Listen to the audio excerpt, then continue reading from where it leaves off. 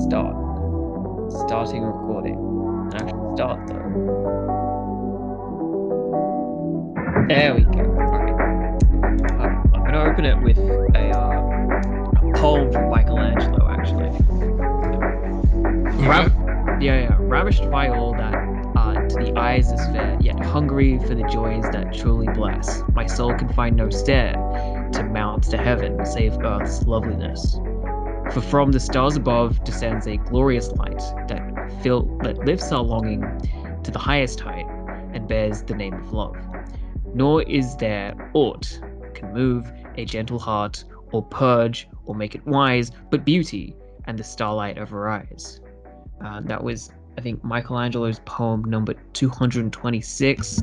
But that poem was written around the same time and within the milieu of Marsilio Ficino and the Florentine Academy, as he was translating Plotinus's Enneads.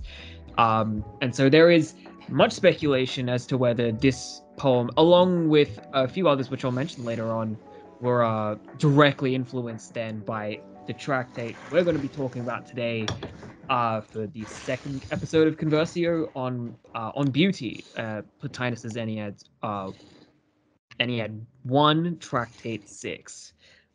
This might be one of his most influential tractates. It seems that the scholarship says so. I have no real reason to doubt that.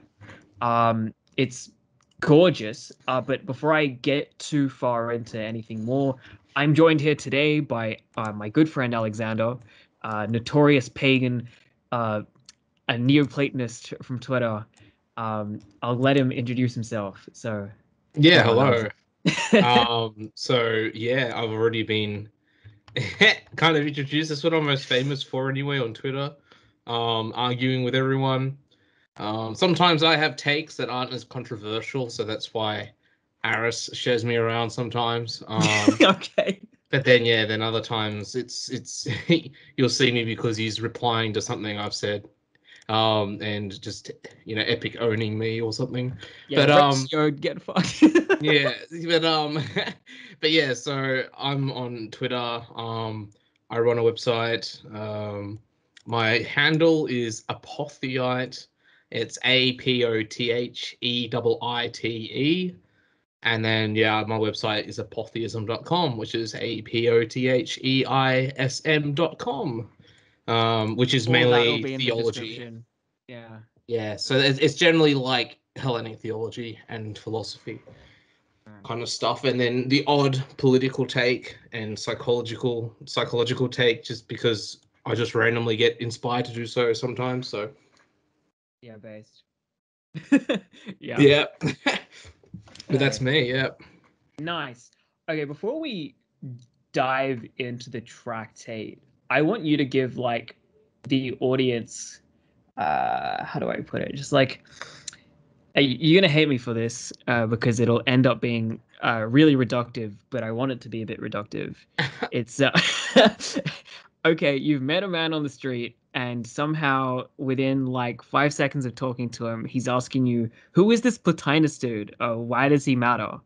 And you have to give him like how let's say maybe a minute of your time to just explain who he is, where he was in history, and what impact he had, and why anyone should care. Go. Well, depending on the random person I met, I may just say to him, "Sorry, you can't understand." But no, but this is just presume that he's not. He's of a level-headed kind. Well, what we know of Plotinus, he was born basically at the turn of the 2nd century into the 3rd century, and so he was born in like I think 204 or something like that, and he died heading towards the end of the 3rd century. But he lived in, I guess, like in a period where there was a lot of, like, when it comes to philosophy, there was a lot of problems in that the predominant kind of philosophic view at the time was either Stoicism or the other one. The other one, we're not even shall gonna not be mention it, named. doesn't even deserve Epicureanism. mention. and it usually bounces somewhere between that and of course you have the backdrop of the rise of Christianity and also Gnosticism, which is also kind of contemporary to his time as a rising force. But yeah, so why is he important? I mean, I guess it's because I guess he was at this time when traditional religion in general was being challenged, not just by like Christians, but by like Epicureans and by Gnostics, that there was this kind of necessity to respond in some way. You could say, if you wanted to try and contextualize them, which I don't really like doing that with philosophers. I don't like contextualizing to the extent that you say that they did something because of their circumstances. I think that obviously a philosopher needs to have something born in his soul to be able to do what he does, and so it should be irrelevant to his circumstances. But in any case, there was this need for a what's the word, restoration of, I guess, of Platonism in this better understanding that was supposedly, at least according to Platonists or the late Platonists or the Neoplatonists, however you want to call them, which I agree with, is that there was a loss of understanding of how Plato intended his works and that they revived it. And Plotinus was kind of at the beginning of that revival of returning to a better understanding of Plato. And it kind of, I mean, it kind of began with the Middle Platonists, but Plotinus was the big heavyweight, I guess you could say, that really brought it all together with his tractates. And yeah, I mean, I'm sure that the person on the street has walked off by now, being like, "God, Yeah. I don't even want to know about this." But like his importance to religion has been like extreme. Like every religion has been impacted by Plotinus: Jewish, pagan, Christian, Gnostic, Muslim. Yeah. Like they've all have some kind of root with Plotinus and the philosophy that he produced, and then the philosophy he would inspire to be produced by others after him. So he's very important in that he kind of gave the groundworks for a lot of religious theology. Yeah, definitely. I think another point which would be interesting to kind of press is that you'll hear the word Neoplatonism being thrown around, and it's almost just common philosophical parlance now. But initially, when it was devised, it was to stress the discontinuity between what Plato taught and what Plotinus and everybody else following after him taught. And well, Plotinus would never have seen it this way, and neither would anyone from him down to Damascus have thought of themselves as somehow innovating, creating new doctrines, as opposed to uncovering, excavating, and clarifying further what Plato already taught. Perhaps they might challenge him on manners of expression, but on the the essential truth content of what he says, like they hold faithful, or at least that is the intention. The intention is always to hold faithful. Obviously, within like the academy, they'll challenge each other. Like Proclus and Syrianus will challenge Damascus, and Iamblichus will challenge Porphyry. But in amongst even their own squabbles, they very much still believe that they are carrying the torch of what Plato actually taught. Yeah, And like it's literally like when they like disagree with each other, it's kind of like, no, Plato meant this, rather than like saying that, oh, Plato was wrong and I think this. Like it was always trying to like clarify, like, no, you misunderstood like what was being taught. It's always like he's kind of like the holy text of like of the Platonists and like trying to, but this is, yeah, that's the big thing. Like, I mean, when you come to understand how academics understand Plato, you realize that they don't understand him at all. And this is why they think there's this discontinuity between the like Neoplatonists and the Platonists that were of Plato, is because they completely misunderstand Plato, like horribly wrong. So that's why they think they're different. But the thing is that the late Platonists, which is the more amicable term to use rather than Neoplatonist. I like the term Yeah. late Platonist. I got it from what's his name? Gregory Shaw. Yeah, I got it from Gregory Nice, Shaw because nice. he was using it.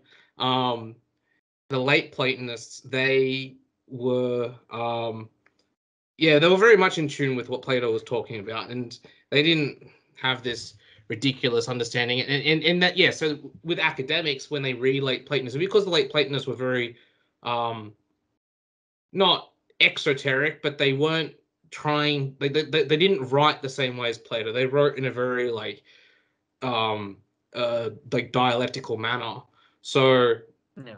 and there was no esoteric elements in the sense that they didn't write in riddles or anything like that. So I guess when they read that and then try to compare it to Plato, and they assume that Plato was writing the same way, which he wasn't.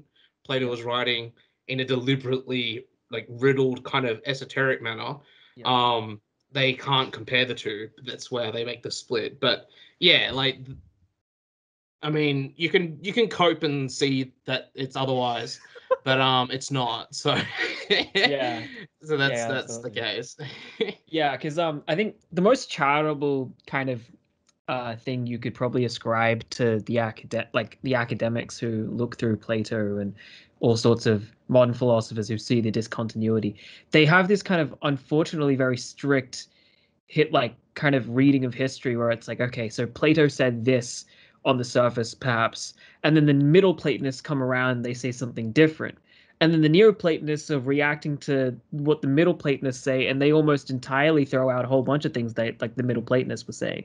And so they go, well, then there was discontinuity and then more discontinuity, and so therefore the Yeah, Neoplatonists had to be very different. But rather, what was happening was more so that Plotinus onwards were had basically gone back and tried to recover like I guess fidelity to the proper teaching, because obviously it's not Plato kind of just coming up with it himself. As what's really important to stress with Plato is that he is both a Pythagorean and a Orphist in a sense. And in a real sense, those two aren't particularly disjunct either. If you read something like yeah, Kenneth Sylvan Guthrie's Pythagorean Sourcebook and Library, it's very clear that these two traditions kind of have their expression in Plato as a student of those traditions, but he'll call them ancient, so I guess we'll keep using the plural. But yeah, so what you because I like literally the oldest manuscript that exists from Europe that we have, which was a copy of an older manuscript that was around Plato's time. yeah. Um, and it was just prior to Plato. It wasn't during Plato. It was kind of just prior to his writings. That manuscript literally was an Orphic exegesis of the hymns, of the Oh, poetry, and yeah, and it was so what you would call Platonic, but obviously it wasn't Platonic because it was before Plato was a thing. So, yeah. um, Yeah. so it's not Platonic, but it has the same fundamental kind of thing, and it doesn't. There's no disagreement there either, which is it shows that there's this tradition that has been inherited from Plato, to Plato, and then from him has been this continuity from the Orphic hymns, which who knows how ancient those are, Yeah, exactly. I think and like who they get yeah, inherited from and stuff like that. It could go back even further. So yeah, exactly. I mean like I'll give a kind of Catholic analog for our audience because I know most people watching found this on Twitter will probably like come from this background. So very recently we had the feast of Our Lady of Mount Carmel, and with the Carmelites you have a similar case with the Neoplatonist relationship with Plato, in the sense that you have like the original like monastic communities at Mount Carmel, perhaps prior to the Crusades coming and taking back Mount Carmel. You could go back to the time of Elijah. An interesting story here. Apparently, Pythagoras came and stayed at Mount Carmel, according to Iamblichus. But that's a whole nother rabbit hole for another day. So, but what the point I'm trying to make here is that when we have the Carmelite Reformation, which is by spearheaded by Saint Teresa of Avila, she's accused of basically what the academics will accuse the Neoplatonists of discontinuity, right? The Carmelites of her time say, no, you're making all these radical innovations, but she's just going back to the sources. She's going back to the how like how like the religious life was supposed to be, in a sense. And so I think that's very much what's going on with quote unquote Neoplatonism. But I think the easiest way to establish the continuity between the two and see where everybody else in between goes wrong is the Neoplatonists are basically Neo-Pythagoreans. And so if you want to have somebody in between who mediates Pythagoreanism between Plato, who was very much a Pythagorean, and Plotinus and everybody else following after him, it'd be someone like Nicomachus of Gerasa and his works on arithmetic. I don't know if he's in before Plotinus, but I know that his work on arithmetic and all the rest of the various other Pythagorean works after Plato's time, there are many which are contemporary with Middle Platonists, and that would be the closest to a continued tradition that's kind of has fidelity to its roots. Yeah, no, just check. On. Nicomachus is definitely before Plotinus. Okay, 60 so AD to 120. Yeah, I had my suspicions because I remember reading it in David Albertson's Mathematical Theologies when he was kind of sketching out like how it kind of progressed, and he kind of eventually brings it into the Renaissance. But that's going a bit too far. Anyhow, I think that's enough for the historical background.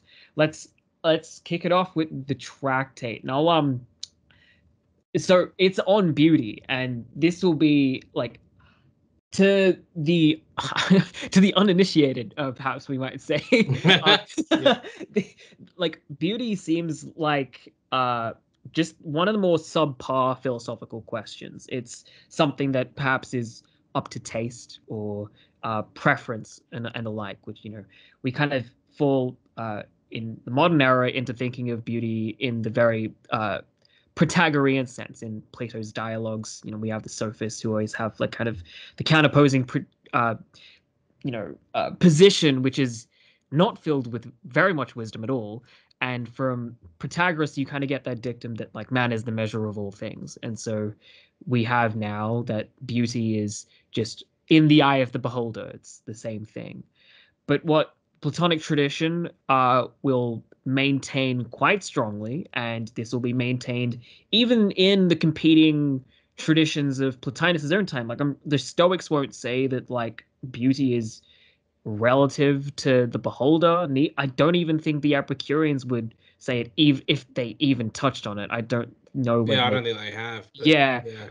But and obviously Aristotle and the Peripatetic schools wouldn't have said no, it doesn't exist. They very much were into it having a real essence and having what makes it what it is and not something else. So I think this is one of the big tragedies of the modern era. Is that this transcendental, which is a concept we'll get into in a second, is of the big three, which would be good, truth, and beauty, completely neglected. Right? You have the good, which typically people will ascribe with that which is moral, that which is concerned with virtue in the practical life. We have truth, which is that which is and which is not. And then we go, okay, so then what's the proper object of beauty? And this is where really the treatise from Plotinus starts. It starts with an academic discussion and criticism of various contemporary accounts of beauty. And the search for an adequate concept of what beauty is and what causes beauty inextricably leads us away from physically reductive explanations towards a transcendent cause. So this transcendent cause can only be reached by a process that is at once rigorously rational. It's not just experiential. You've felt pleasure, now you've kind of like grasped beauty in some sense. And perhaps that's one aspect of it, but it's not exhaustive. But at the same time, it's deeply personal. And this is why Plotinus' tractate on beauty becomes really important. It delves into kind of looking into oneself and rediscovering true beauty through the different, I guess you could say, gradations of the self as it kind of ascends the gradations of reality, or the grades of being, properly speaking, as Proclus would say. And no one can do this for us. This is something, an activity that one must kind of endeavor to do principally by themselves. And it's not like it's something you do entirely alone. It is definitely something social, and it's not something you can do without mediating divinity, as any Neoplatonist, sorry, late Platonist would say. That's going to annoy me now, like, because it's such a integrated part of my vocabulary, whatever. But yeah, it is somewhat. If someone has a dual spirit, a duality that ends up being reconciled by a necessity, that kind of this treatise climaxes in. So many of Plotinus's treatises follow this pattern of, like, you have a philosophical discourse leading to a personal discovery through exaltation, right? And as opposed to maybe the Aristotelian sense, which is much more kind of debate structured almost. And it's not like Plotinus isn't in the same context. He's in academies. He's responding to problems and questions that people have given to him, just as perhaps we could think of Aquinas doing the same thing in the academy, but rather the universities. The academy would be the other way around, whatever. But yeah, so I think the first thing which will be really important to establish is, okay, so why exactly is beauty not just relativistic? Why is it not just something that's pleasing to the eye and therefore just to one person, but it differs to another? Why isn't it just taste?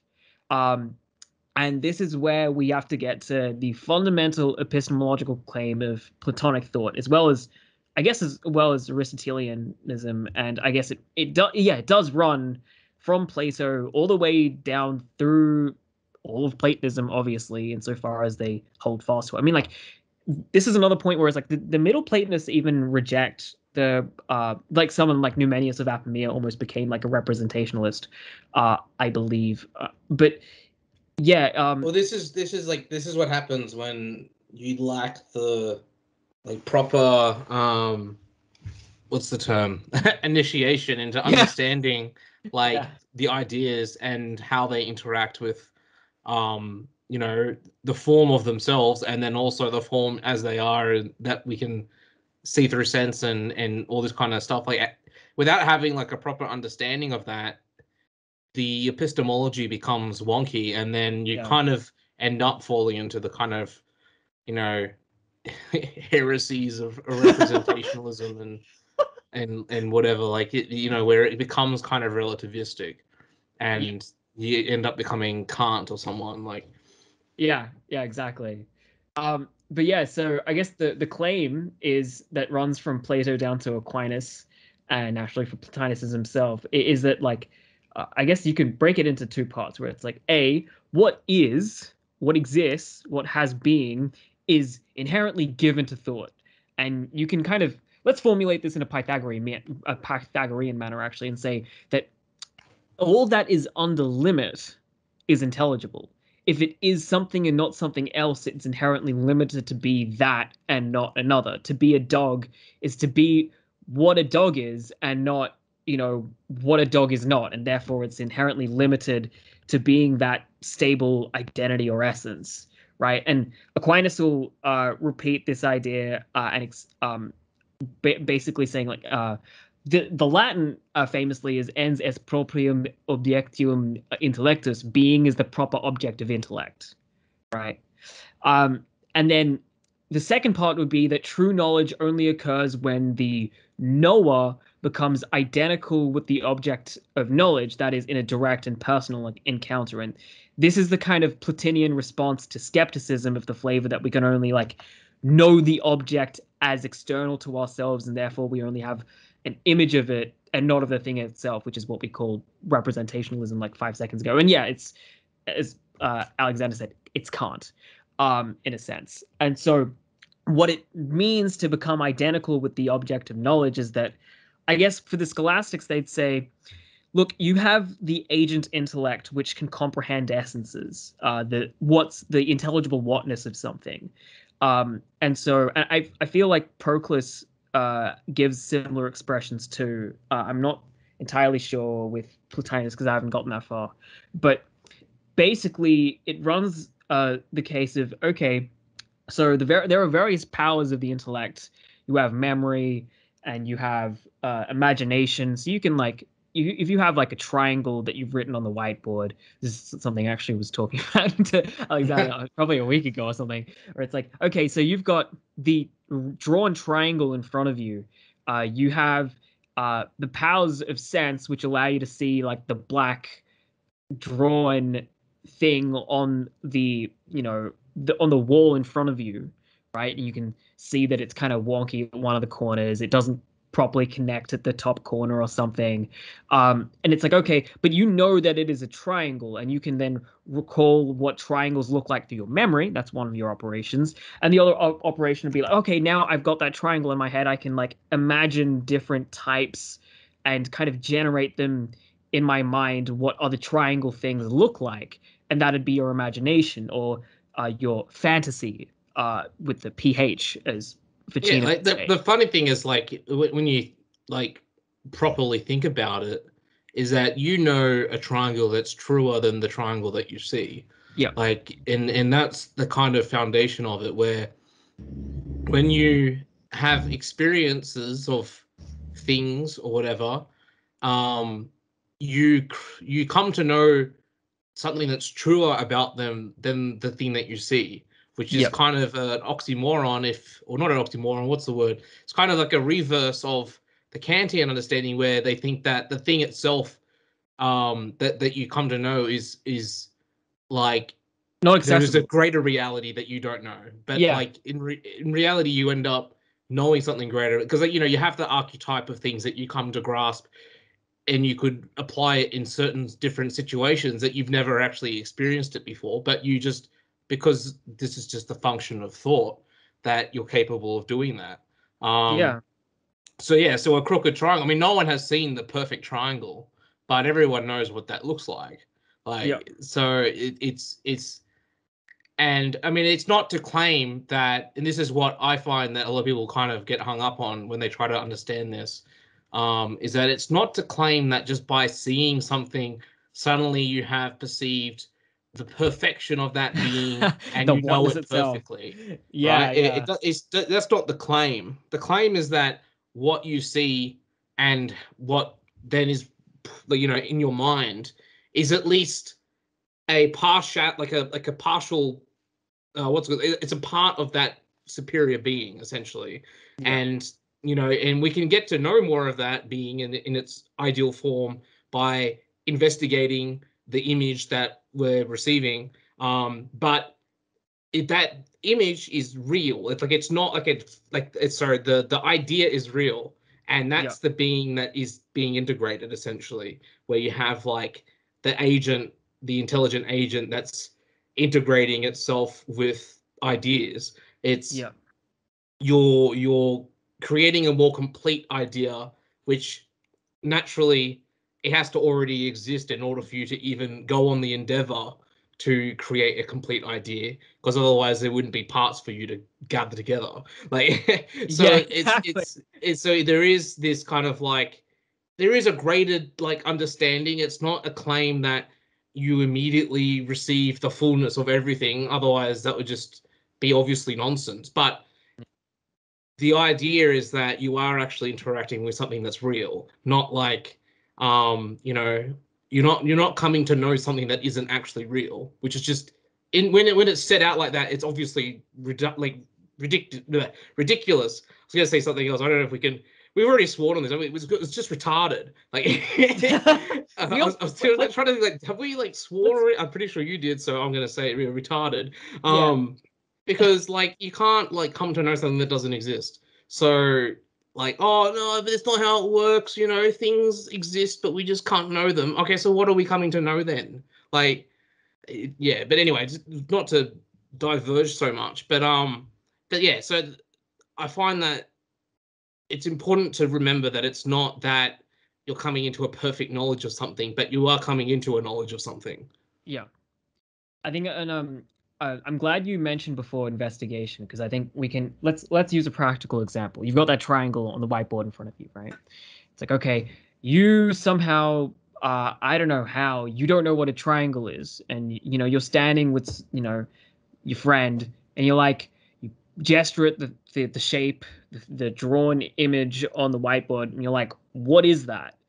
and then he's like, oh, it's a triangle. Okay, you have a name. It's like, okay, but like, what is it? What does it do? What are its properties? Why do I need to know what it is? And you kind of, as you ask questions, you have more and more revealed to you about it from someone who already knows. But then eventually you'll get to a point of proper understanding of, oh, okay, it's a shape with three sides, and it's, you know, it's got like the interior angles will sum to 180, et cetera, et cetera, et cetera. And then once you've grasped kind of like by kind of investigating more aspects of it, you come to what the thing itself is, and then you're able to kind of make that recognition wherever else it's present. But it's something that Plato will stress is kind of recollective knowledge, but it's in the sense that like it's recollective, not in the sense that you knew it perfectly prior to the experience, like you knew what the triangle was and then you forgot and then you've been kind of brought back to knowing it, but rather it's the very essence of what a triangle is exists prior to the judgment of this being a triangle, and not something else. And so it's kind of receding back into the a priori, right? The prior to the judgment, the prior to the kind of the cognition of the thing in front of you that allows you to understand its essence. And that's why we'd say that like the Platonic, the eidos, the Platonic forms, if you will, uh, in this sense, uh, there you could say that there are some people say that they are innate ideas. I don't know if you want to say they're innate because it sounds like they're like in your head, and but that's but they're it's better to say they're given. They're given to thought in this fundamental way, but it requires this investigation to uncover what's already with the activity of mind. And so, if we want to come back to representationalism, Platonism does get accused of this. It does get accused of being representationalism, and the kind of erroneous formulation goes like this: the Platonic forms are noumenal, kind of uh, objects, whereby you have the perfect triangle in this hypostasized heaven, and all we have access to is shadowy reflections in the form of the drawn triangle and in the form of the triangular sandwich slice and the triangle here, there, and everywhere that we have physically. And so what the accusation just amounts to, okay, but the actual triangle in and of itself you don't have access to. It's like, no, it's the opposite. The very possibility of pointing out that these things that you've just identified in the real world are triangle is because you have triangularity itself as, I guess, an a priori eidos, an a priori idea that allows you to recognize them as sharing this common identity. Yeah, and there's presence. Like this is the other thing. Like triangularity is a presence, and that presence, as to use like Platinian kind of terminology, it emanates from triangle. Yeah. So it's triangles, like the triangularity that is present among us of triangles that aren't very good looking. That in itself is the presence of triangles, so to speak. Um, and like and you know that it has to be kind of ruled by some supreme triangle. Yeah. Because otherwise, you can't draw a triangle in a way that doesn't cohere with the idea of a triangle. Like you can't draw a triangle that has, an internal sum of degrees that goes to 200 degrees or something like that. That's not possible. Or you can't have it less than that. It has to have three sides. And you can talk about whether that's semantics or not, but I think that will clear up as we kind of talk about beauty, where it's not just a matter of semantics; it's a matter of like necessity, because we live in a lower realm that is kind of under the subject of necessity. Not that there's necessity there being the divine realm, but as a descendant of them, there is necessity on us. So yeah. So it in a sense it's like the triangularity itself. Where does it subsist? to ask where is to unfortunately try and put it in somewhere that's temporal at worst, or spatial, which is oftentimes the implication of a where, but it doesn't merely exist in a where, because it's we'd say that triangularity, just as with, I guess, anything that is related to number and geometry, is eternal, which is like, so therefore it subsists as present wherever there is triangularity in the drawn triangle, like, and where is also the number with one your in exactly. Yeah. Where is the number one? Where is the number? Where are the numbers? And it's like, then if we say it's just kind of conceptualization, or they're just ideas in the mind, they're just universally in every Oh, you're person's getting there. ability, like, yeah, it kind of it eventually falls apart, because you realize there is this kind of omnipresence of number, but then we can't really say that this given thing is like the number itself by itself, because it's always, yeah.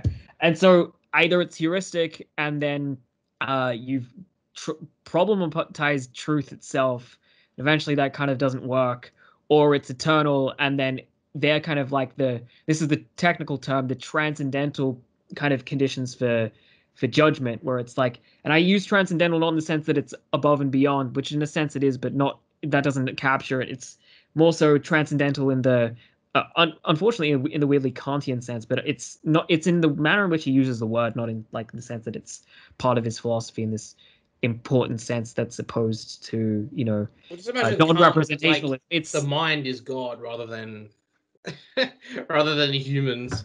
Like, yeah, it's it's he's got it incredibly backwards, but the point being is that it's for the possibility of something, we might say that it is transcendental in relation to. So just to close this bit off with representationalism, because it's important, otherwise we can't get to beauty. If the kind of intentional objects of intellection are other than being eternal, this restricts us usually to sense images and internal concepts we generate from our imagination, or what have you, memory. Um, but then the activity of intellect, what it knows as something as opposed to another, in its grasping of the intelligible whatness of a given object, as opposed to other mental faculties, as the memory and imagination I just mentioned a second ago, it will have to be able to compare the given sensible image it's received, say the drawn triangle on the whiteboard again, or the constructed images, perhaps recalling the triangle, or having it drawn in the head with the red pen instead. It'll have to be able to compare these with the corresponding intelligibles they kind of emanate from or represent, right? It'll have to compare it with triangularity to be like, oh, it's actually a triangle, to know whether it's accurate or not. But if it can compare the represented triangle on the whiteboard with triangularity itself, it doesn't need merely the representation itself. It's not like that is what knowledge is limited to. But if it can't know triangularity itself, then it can't know the sensible drawn triangle as being triangular. And so then the cognitive act would have something other than being, which would be really odd. And so that would be, it'd be absurd, because the very object of intellect is being. The same is for what is for being, as Parmenides liked to say, even though he butchered the rest of that. But yeah, so we need to, this is where it comes to beauty. We need to conclude that what we have given to the senses allows us a real passage from them to their corresponding intelligibles. Like the drawn triangle allows us real passage back to triangularity itself. Otherwise, the drawn triangle wouldn't be intelligible as the determinate sense data of this geometric shape as opposed to something else. And so therefore, representationalism and conceptualism are both false. And so this, I guess, let's tie this more directly into beauty now.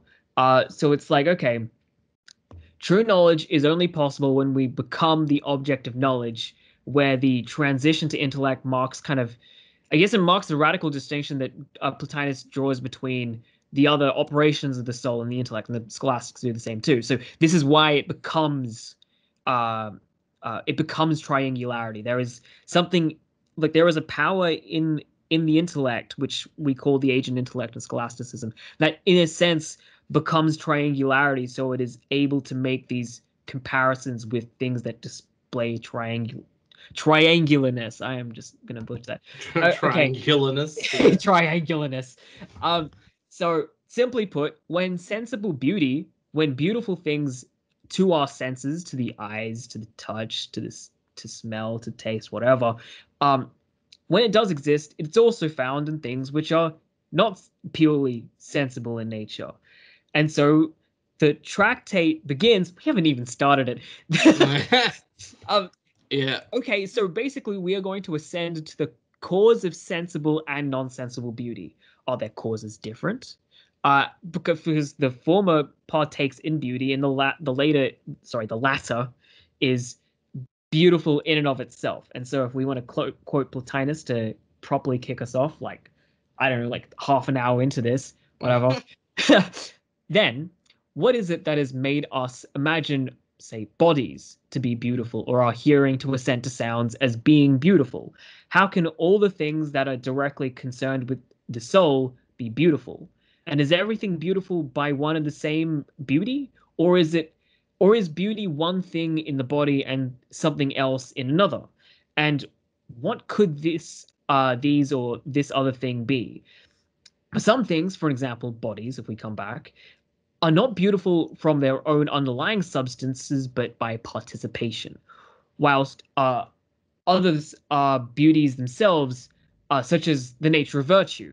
For the same bodies, sometimes appear beautiful and sometimes not, since their being bodies is different from their being beautiful.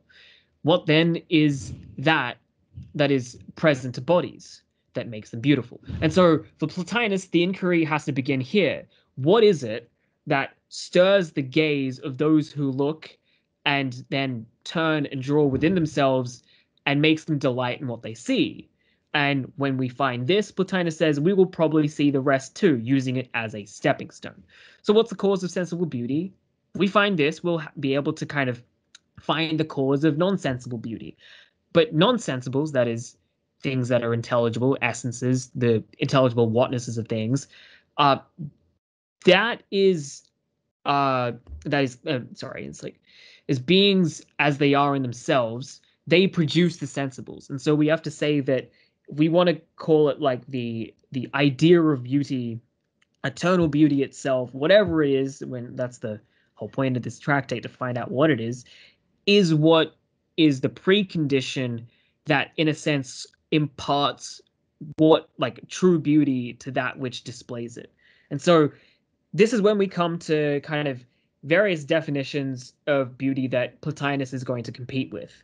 And the most prominent one is the idea that beauty is the symmetry of parts to each other and to the whole with the addition of color. Now, this one is a definition that actually is present in Plato's dialogues from, I think, the Sophist, but it's not something that Plato really concludes on. But it is also very Stoic, and it's very much popularized by Cicero in his Tusculan Disputations, I think it was. So what we need to do is basically establish that, and we have somewhat, in the sense that things which are corporeal and which have color can't be reducible to them being what beauty is, right? They require something which is the beauty itself, which allows for us to cognize as this or that body with color to display beauty in some sense, right? But if we were to take this Stoic account, then only compound objects would be beautiful, but they're not the simpler parts. Yeah, I mean, probably like the straightforward kind of, like Plotinus, like very quickly basically shows how symmetry is irrelevant, and it's most clearly seen in color itself. Light is generally considered to be beautiful. Like, you have lightning, and he mentions gold, and also music is natural to that. Like, where's the symmetry in these things? And why is it that color itself has a certain charm, but then it doesn't have that symmetry necessarily? And I think that it shows how symmetry itself, to quote directly, um, symmetry itself owes its beauty to a remoter principle. And yeah, so I think, Yeah, like, you exactly. know, the view of symmetry is because, I guess, there's this very, like, I probably should have, like, checked the Greek and stuff like that to look at it, but there's probably like a kind of communication in that, of thinking of it very visually. Yeah, I Um, was thinking of like a statue where you have like, okay, well you've kind of sculpted this thing. It displays beauty. How? Oh, well, it has symmetry, which makes it kind of look nice. And without the symmetry, it kind of falls apart as this kind of artistic object. And then if we add color, it kind of has more beauty. And it's like, okay, if you apply this idea, then well, we have kind of one heuristic for what beautiful things might be, but it's not exhaustive in any sense. and that's the big thing as well, like what it might be, and that symmetry in itself doesn't actually bring anything into being beautiful. Yeah. There's something that must, like, lie before the symmetry is applied in order for it to bring something into beauty, because, like, he doesn't mention it directly, but he does later on mention how there's this inner ideal of a house that an architect has, and then he puts it into he brings into order all of these different, parts, and constructs the house, and that's the beautiful thing. And, the thing is that the symmetry that might have beauty in that, um, if he constructed the house out of, like, dung or something like that, it can be symmetrical, but it doesn't matter because the parts that constitute it are not good, They're right? literal And shit. Like yeah, it's you put literally, shit with and shit, you're not gonna get anything better than shit. So yeah. So it's like, just because it's symmetrical doesn't actually mean anything, even though we must, like, everyone knows that, a symmetrical kind of shape and symmetrical construction is pleasing to look at, but yeah, it's not that in itself. And yeah, and Plotinus does very quickly basically just show how it doesn't work. nonsensical it is to focus on that as the source of beauty. Yeah, exactly. I think I think the best and most eye-opening example that he uses, which sheds a lot of light on how important beauty as a um how do I put it, uh as a It transcendental yeah.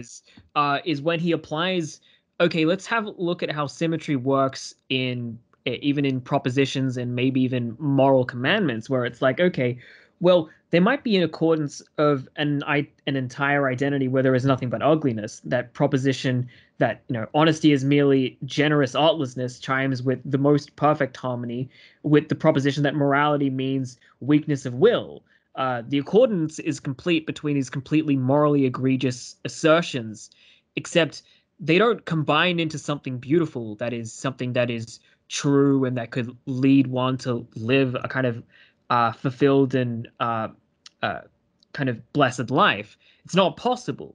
But these two things are in concordance with each other. They display symmetry, but they don't display moral beauty, which is important because this is where it comes to the idea of beauty actually having scope, right? It's not just things that are given to the senses, which then, oh, we're just finding the precondition for there being beautiful things to the senses. Beauty itself, especially in late antiquity and especially through Catholic theology, is always seen as having this much larger scope that we could speak of the beautiful soul. The morally upright person is morally beautiful, and it's so then again, if we look at something like a given virtue, right? It's like, okay, this person has prudence, where it's like, well, prudence itself, like foresight, doesn't necessarily have symmetry. Where are the parts that have symmetry in the bodily sense here? There aren't. And so Plotinus makes the point early on that virtue is something which doesn't have material shape that could be symmetrical, but yet it's non-corporeal and it's uh, at least conceptually simple.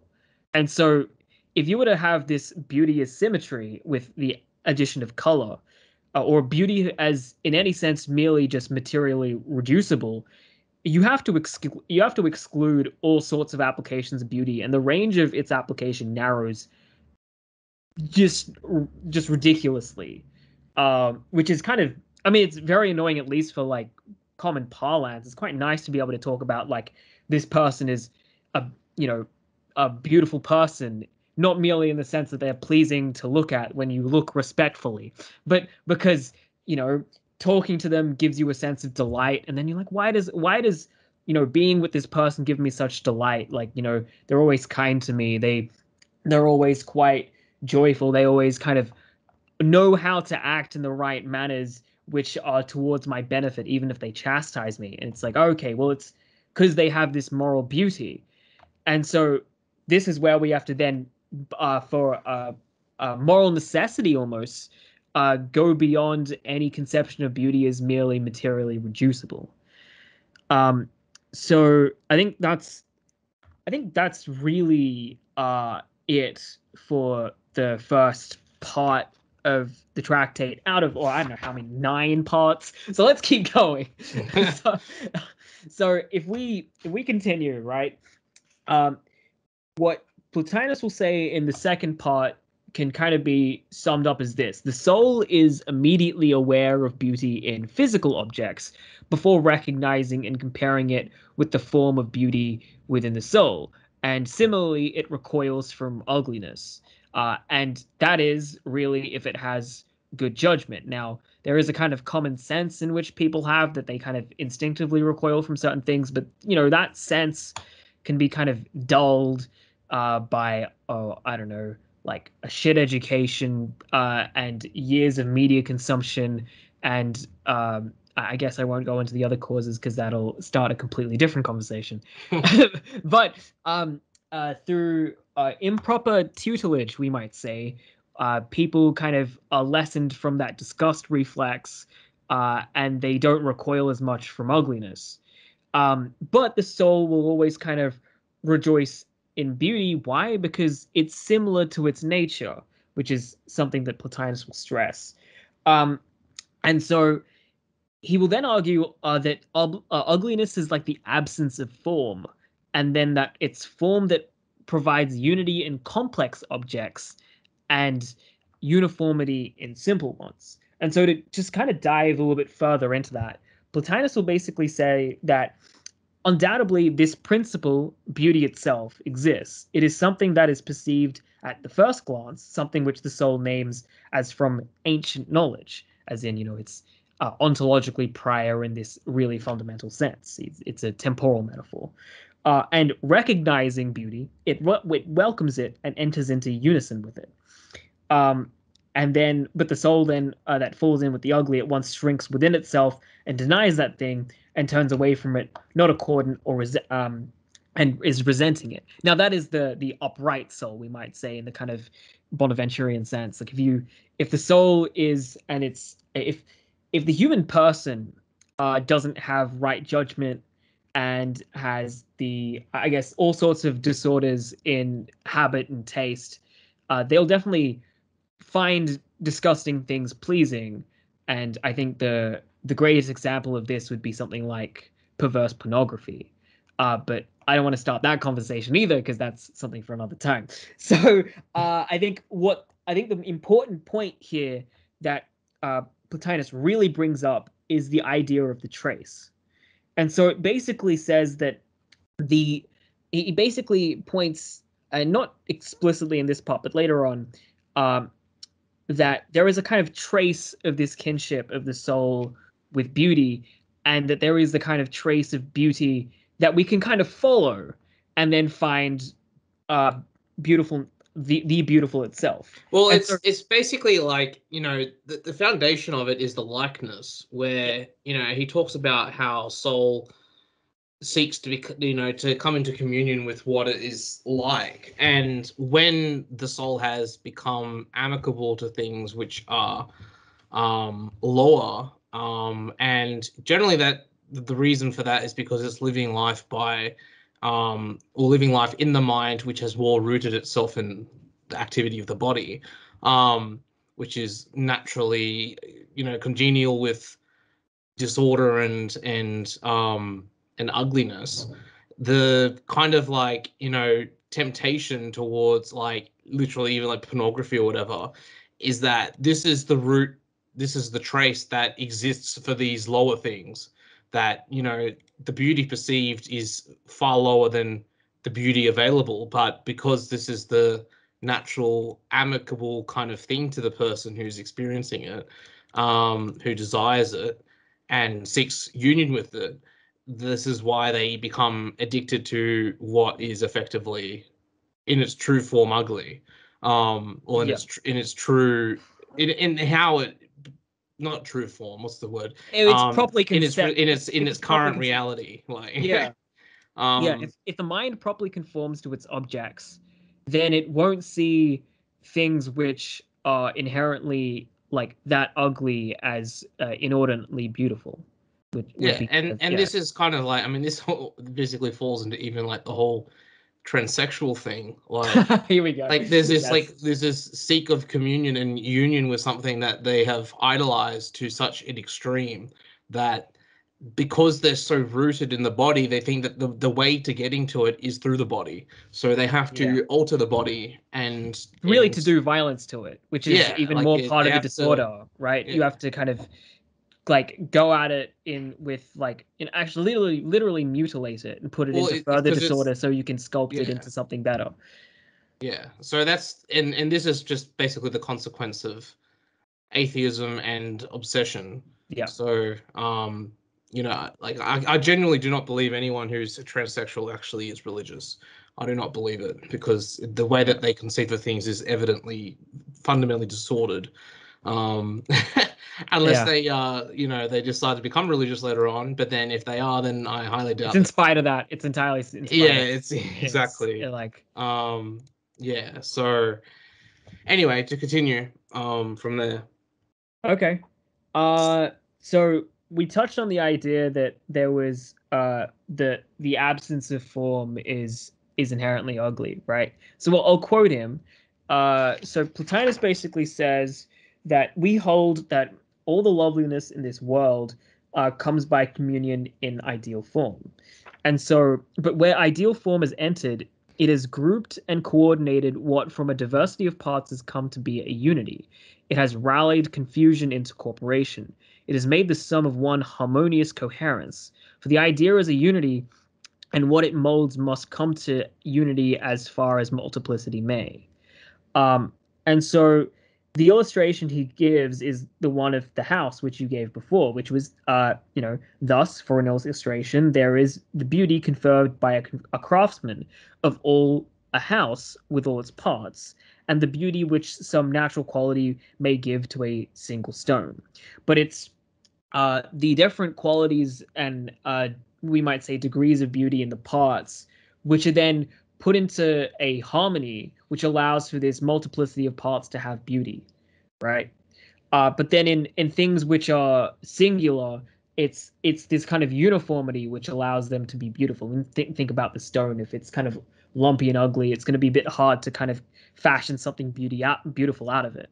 But if it's kind of smooth, uniform, has this nice color, then it's like, okay, this displays some kind of beauty, and now integrating it in a whole that needs to have and display beauty is going to be a little bit easier. But this still hasn't addressed particularly what beauty itself is, where we're still kind of following the trace here. And so what Plotinus will really conclude very strongly on, and this is I guess once we get to paragraph 3, no, you can call it chapter 3, right? We've done 1 and 2, let's go to 3. We're about a third of the way in now. And that's an hour into this. So here we go. The higher part of the soul will joins with the lower in recognizing beauty. That is, there's kind of like concordance of the entire human person when it recognizes beauty. Everything is operating in its right accord, right? The soul entire is enlisted to support its judgment. But then the soul compares the embodied form without mass with the form that is already in the soul. Again, it's that kind of, okay, it's the a priori idea allowing for the proper cognizance of what is actually beautiful. We can come back to the architect of the house and to he uses it a bit more strongly, where he's like, okay, on what principle does the architect, when he finds the house standing before him, correspondent with his inner ideal of a house, pronounce it beautiful? Is it not the house before him, the stones apart? Is the inner idea stamped upon the massive exterior matter, the indivisible exhibited in diversity? And so from there, the embodied form also includes color caused by light, but light is incorporeal.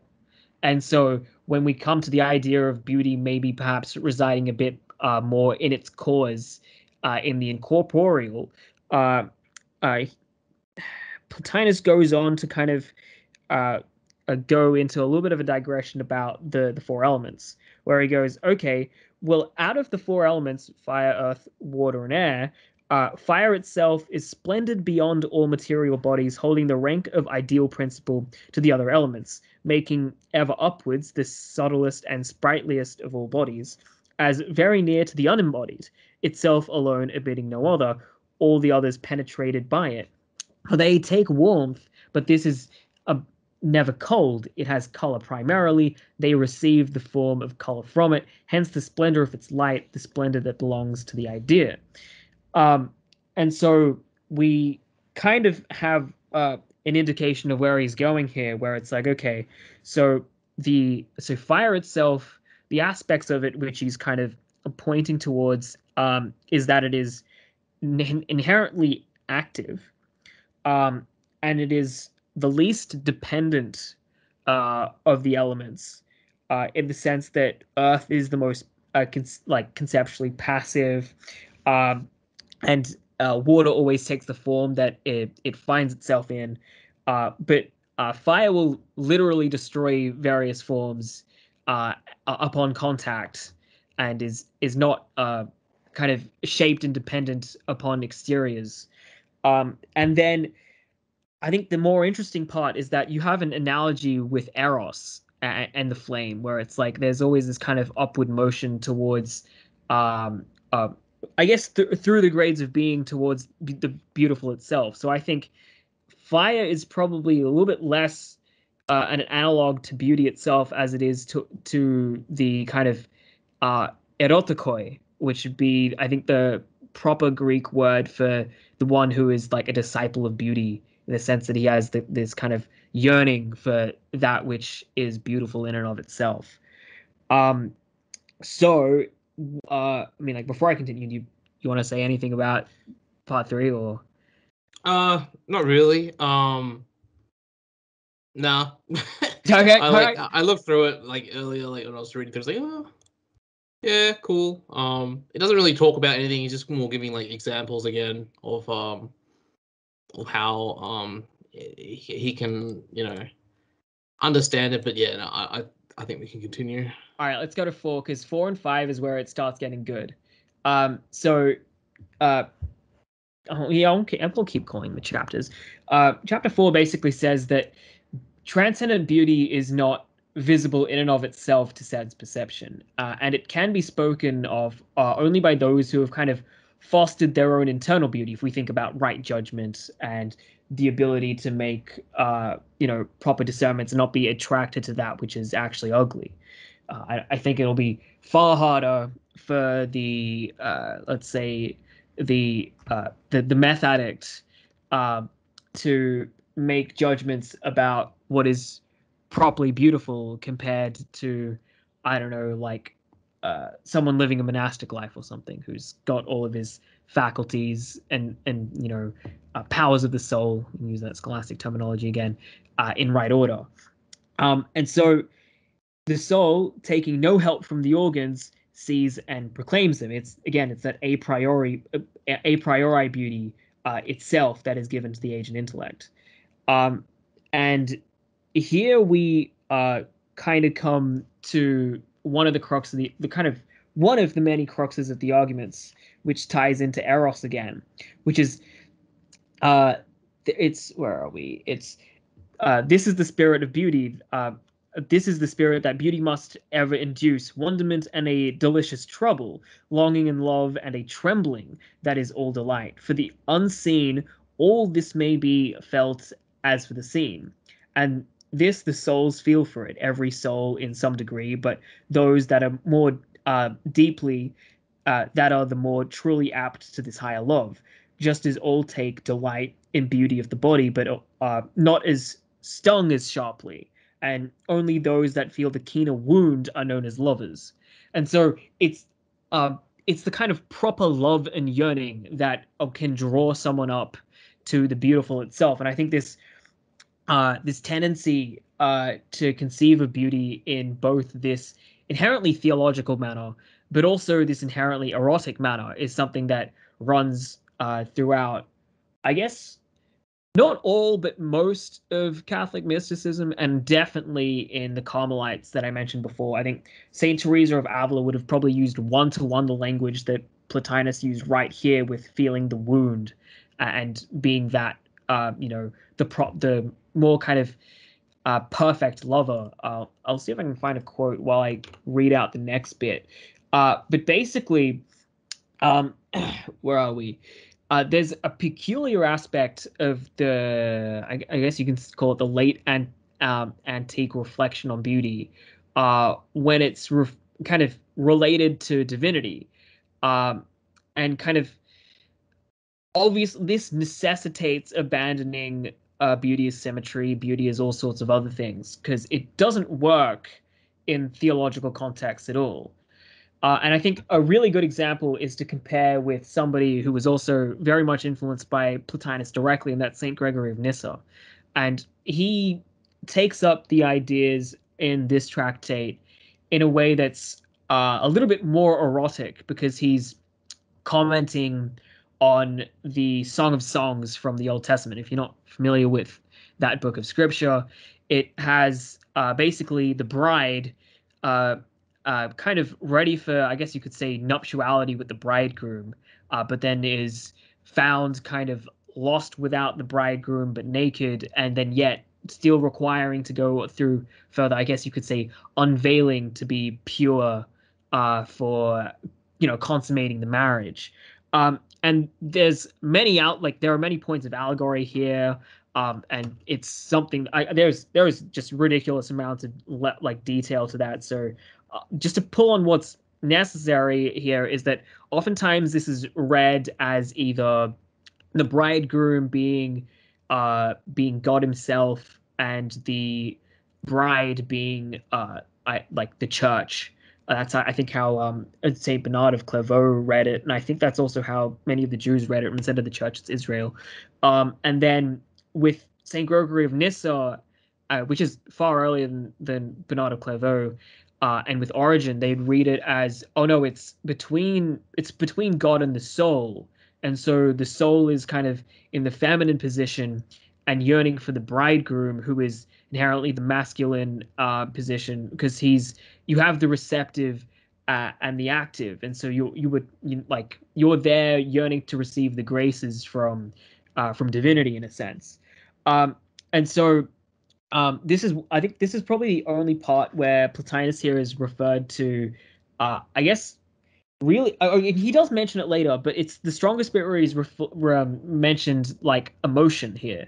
And so he refers directly to pathos in the Greek, and in doing so, he adopts some terms which are linked to the conception of love as a mixture of pleasure and pain.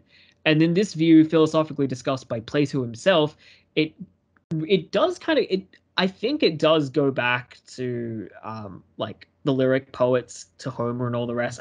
I've seen that mentioned before, but Plato describes the kind of powerful emotions aroused at the sight of beauty, and beauty is platonically the chief object of eros, and therefore these emotions can be classified as that of love. And so I think what would be interesting now is to tie it back to Plato's Philebus.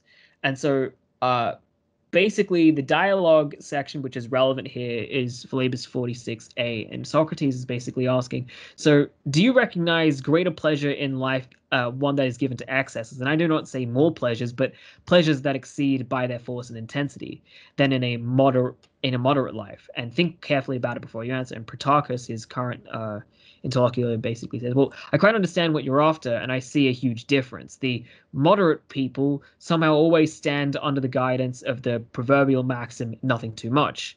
and they obeyed it. And you consider like the golden mean. Virtue is always in the mean, as Aristotle might say. But as to foolish people, are those given to debauchery, the excesses of their pleasure drive them near madness and to shrieks of frenzy. Socrates says, good, but if this is how it stands, then it is obvious that it is in some vicious state of the soul and not in virtue that the greatest pleasures as well as the greatest pains have their origin, obviously. And so we must pick out some of them and find out what characteristics of theirs made us call them the greatest. And so basically they go in trying to explore the emotions and what makes them great in one sense or another. But what necessarily has to be concluded on is that what makes one of the emotions properly great is not just sheer immensity either, but there is a kind of far nobler pleasure to be derived from apprehending the beautiful. And so it is the erotic condition, yearning, as opposed to the counterposed state of the vicious soul that can potentially bring it about the greatest pleasures, not just, oh, well, we go into the excesses of this disordered kind, and then you go into madness, as Protarchus just said. But if you have the upright soul, if you have, all your faculties in good standing, if you have good judgment, then you can derive greater pleasure from apprehending the beautiful in divinity. And here an excess can actually be had, but you can't really call it an excess because there's no too much of the beautiful itself. And so one kind of has to really conceive of greatness properly first and foremost. And I think that's that for chapter 4. But yeah, there's this necessity of having this moral uprightness and kind of prudence, practical wisdom before you can ascend, and then you can keep ascending, and then you can't really, there's no point at which you can okay, now you've had enough of drinking from the chalice of beauty. Like you can keep drinking, you can just get drunk on that, and that won't impede your soul in a sense.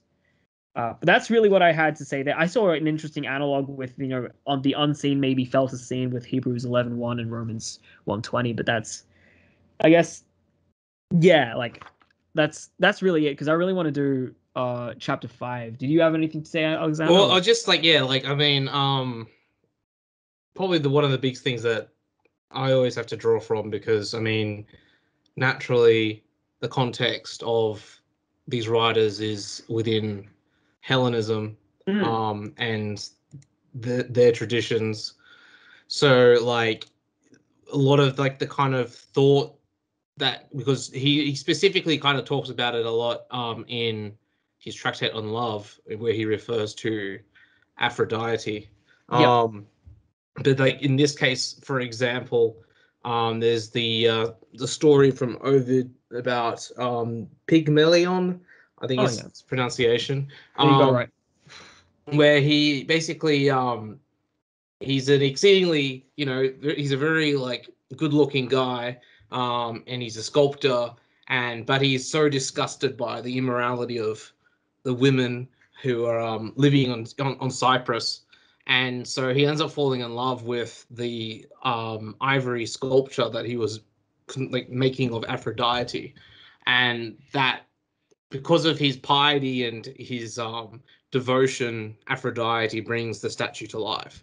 And I think it's kind of like this reference of how it is this devotion to beauty, but not the beauty of immorality, I guess, because he could have had any woman on the island, essentially, like, because he was very handsome, but he was insistent in that he found the immorality disgusting. And this is the kind of like, the grades of Aphrodite that we see in later on that he talks about, of the Aphrodite Urania and the Aphrodite Pandemos, where you have the heavenly Aphrodite and you have the common Aphrodite, I guess you could say, or the Aphrodite of all peoples. And it's this Aphrodite Urania, which is kind of calling people to be of a higher, to seek the higher beauty and to forgo the more base kind of beauties that that lie down there. So I guess what we can see from that is this. He more goes into it in chapter 5, but it is that kind of loftier vision and loving of the ideal over the very more base kind of sense vision, I guess. So yeah, like it's kind of like that where we're not experiencing beauty in the sense bound life, I guess, to use specifically the term he uses. And especially because I guess a statue is still kind of like I guess you could say it's like a virtue, in that like the splendor of virtue is still actualized within the world, but it is still kind of a transcendent reference, I guess you could say. So I mean, this is generally how Hellenic myth always kind of depicts these things, is that there's this great number of different kinds of myths that describe different grades of reality, and this is one of them where it kind of applies directly here. So yeah, anyway, I just thought I'd mention that, especially cool. in the context of what we're talking about. Nice. All right, yeah, as you said, the chapter 5 is like this is the big one, to be honest. Where it's, and I guess we'll give it a little summary first before we jump into it. It's like Plotinus says that we must examine the experience of transcendent beauty in others and ourselves by, in a sense, shedding ourselves from merely the physical body. No, it's not the sense that like astral projection, or you die and that you've like been kind of dismembered, like the soul's been dismembered from the body, but in a sense it's rather, it's kind of detachment, I think, is probably the best way to put it. Not being kind of drawn to base things, and then these beauties will be found to be completely, beauty itself will be completely incorporeal, and properties of the soul will be presided over by intellect in so doing. But what makes all these things beautiful, the answer, the what is beauty, is that they are identical with being, right? And it seems like a lackluster response at first, but it becomes a lot more obvious and quite compelling as we kind of explore that definition.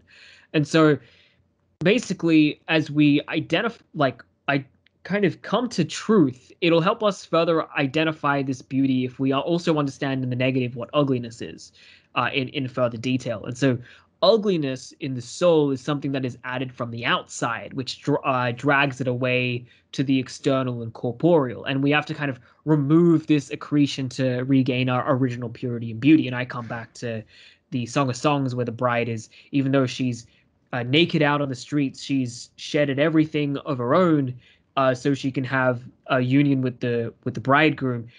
She's stopped by guards, and then they still remove another veil because she had perhaps inordinate desires as well, and so you had to be further purified, kind of in this almost alchemical sense, so that like the soul can be intermingled with the pure, by becoming like the pure in itself. And this is where think one of the best bits of this entire tractate comes from Plotinus, where he says, "So what is it that awakens all this passion? No shape, no color, no grandeur of mass. All is for a soul, something whose beauty rests upon no color. For the moral wisdom the soul enshrines in all other hueless splendors of the virtues. It is that you find in yourself or admire in another loftiness of spirit, righteousness of life, disciplined purity, courage of the majestic face, gravity, modesty that goes fearless and tranquil and passionless, and shining down upon all the light of godlike intellection. All these noble qualities are to be reverenced and loved, no doubt, but what entitles them to be called beautiful? They exist. They manifest themselves to us. Anyone that sees them must admit that they have the reality of being, and it is not real being, and is not real being really beautiful. And so when we have this definition that the beautiful is real being, to be intelligible is to be beautiful, in a sense. But then if we go then in the negative to shed more light on this positive definition, the true like the true ugly thing then is to be dissolute, unrighteousness, teeming with all sorts of loss, torn by internal discord, uh, beset by fears of cowardness and enviness and pettiness, and thinking in its little thought all that it has of the perishable and the base, perverse in all of its impulses and a friend of unclean pleasures, living the life of abandonment to bodily sensation and delighting in its deformity, which reminds me again of that classic episode from Augustine's Confessions, where he's delighted in stealing the pears that he doesn't give a shit about. These are shit pears. He doesn't like the taste of them, but he's just done it because he delighted in the act of stealing, not because it was injurious to a person he didn't like. He didn't really care about his neighbor either. It was kind of dispassionate about it, but it was delighting in the evil act itself. And that's And this is what we were just talking about a little bit earlier as well. Yeah, exactly. Yeah. And so it's the delighting in deformity, which is like the kind of the closest thing we can get to true ugliness. Because obviously what that deformity is and the sheer amount of delight that one can take in it, you can, I think, yeah, the realm of pornography kind of sheds kind of this hideous light on how far more deformed and perverse things can get. And the fact that one can delight in things which are more perverse one after another definitely shows us that there is potentially no real definite end as to where ugliness stops. But we definitely do know some where I guess beauty then lies, and it's not there. It's in the complete opposite direction, in that which is true and that which is kind of in concordance. If I mean, actually no, let's use a musical term, in cadence with that which is morally good and righteous and perfect. Where is it? And so I think okay, I mentioned a bit about the unveiling. Where are we? It supervenes on the soul, right? Ugliness is something that is extraneous to it. These bad habits, these kind of addictions, these perverse inclinations, of things which are to be detached and shed from, which is again, yes, something that you see through all of Catholic mysticism, especially someone like John of the Cross or Meister Eckhart. You have this idea that, like, in a sense, good works rid you not only of the good work in the fact that you've completed the work and then it's over, but you've also kind of scraped away at yourself of what is impure, unclean, and not worthy of divinity. And so, in trying to become like God, you have to kind of become detached to that which would frustrate this movement of your soul. And so, and to do so, to become more godlike, is to become more beautiful. Correct. Yeah. Yes. Again, it's very alchemical as well. And I think, no, there's a bit where Plotinus actually makes it alchemical. Well, he explicitly mentions like the mysteries, and like he says this is in chapter 7, but so it's just a bit of a skip forward, but like he says like therefore we must ascend again towards the good, the desire of every soul. To attain it is for those that will take the upward path, who will set all their forces towards it, who will divest themselves of all that we have put in our descent. So to those that approach the holy celebrations of the mysteries, which is referring to the Orphic mysteries and or the Dionysian mysteries, there are appointed purifications and the laying aside of the garments worn before, and the entry in nakedness, until passing on the upward way all that is other than the God, each in the solitude of himself shall behold that solitary dwelling existence, the apart, the unmingled, the pure, that from which all things depend, for which all look and live and act and know, the source of life and of intellection and of being. So there's that kind of like symbolic, like stripping of the clothing to basically kind of like, represent that shedding of the things that kind of tie us to the realities of the world, or the realities of matter, which are ultimately steeped and mixed in ugliness. But then, in order to attain the beauty, there is this process of purification, and it is to become, as you said, more like God, and to become more like the beautiful. Yeah, so I mean, this is kind of, as I said, kind of skipping forward. His sixth chapter is pretty small anyway, but yeah, like it's very much a purifying process, and that's the kind of interesting thing, I guess, about it, is understanding it as a purifying process, because it then represents that the soul itself is already in a state of having some of that nature, even though it may be muddied. It's kind of like his example was that gold has been mingled with other matter. This is the example he gives in chapter 5, where it's the gold is degraded when it is mixed with earthy particles. So it's kind of like this, purification process, and that there is this intrinsic value that's hidden within the soul, but it needs to be purified and brought out, I suppose you could say.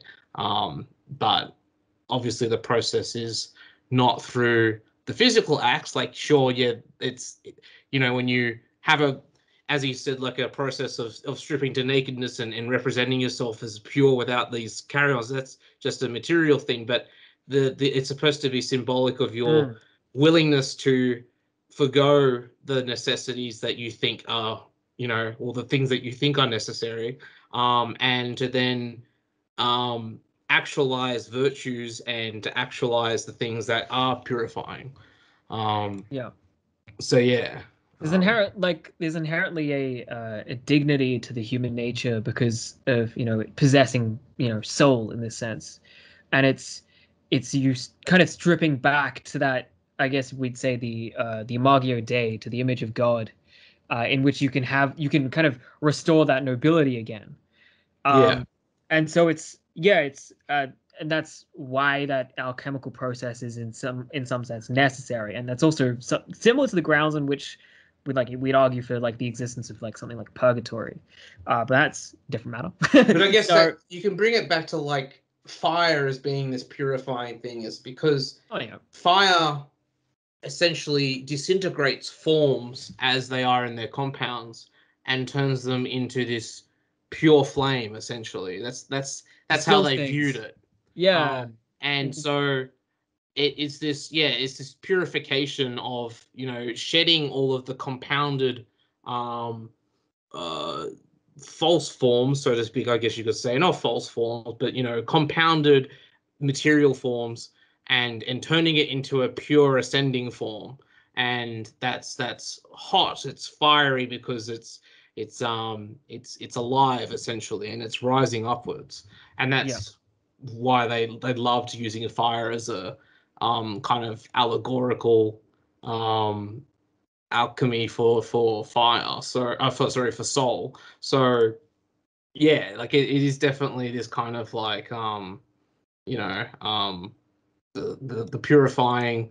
And what you said something that it was directly relevant to, but wait, what was it? I don't know, but I said distilling as well. Distilling, that's it. So it was like the kind of like fiery purification. So, and I think that's why he uses that example earlier on specifically, is because that makes sense.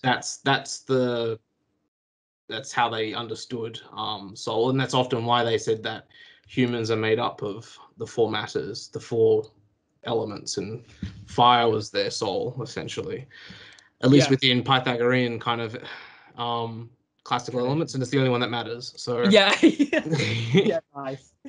Jeez. Well, I think there was one line from 6 which was perfect, which was like, for as the ancient teaching was, moral discipline and courage and every virtue, not even accepting wisdom itself, all is purification. because all of it brings you back to that original image in which you were created, in a sense. Um, and so I guess that again, it's like in the kind of Catholic, I guess, spiritual life, it's mortification would be the more severe manner of earthly purgatory, if you want to put it that way. But also the right exercise and habits of virtue. But which that kind of like thing where he says like, the soul thus cleansed is all idea and reason. Yeah. It ties directly to, I forget where he said it. I just pulled out quotes, but like one of them he says like, an ugly thing is something that has not been entirely mastered by pattern, that is by reason, the matter not yielding at all points and in all respects to ideal form. So he's identified the ugly thing being something that has been, like, this is earlier on that he's mentioned this. He's identified the ugly being something that hasn't been mastered by pattern, which is the influence of reason, because a pattern exists because reason has reasoned it out, right?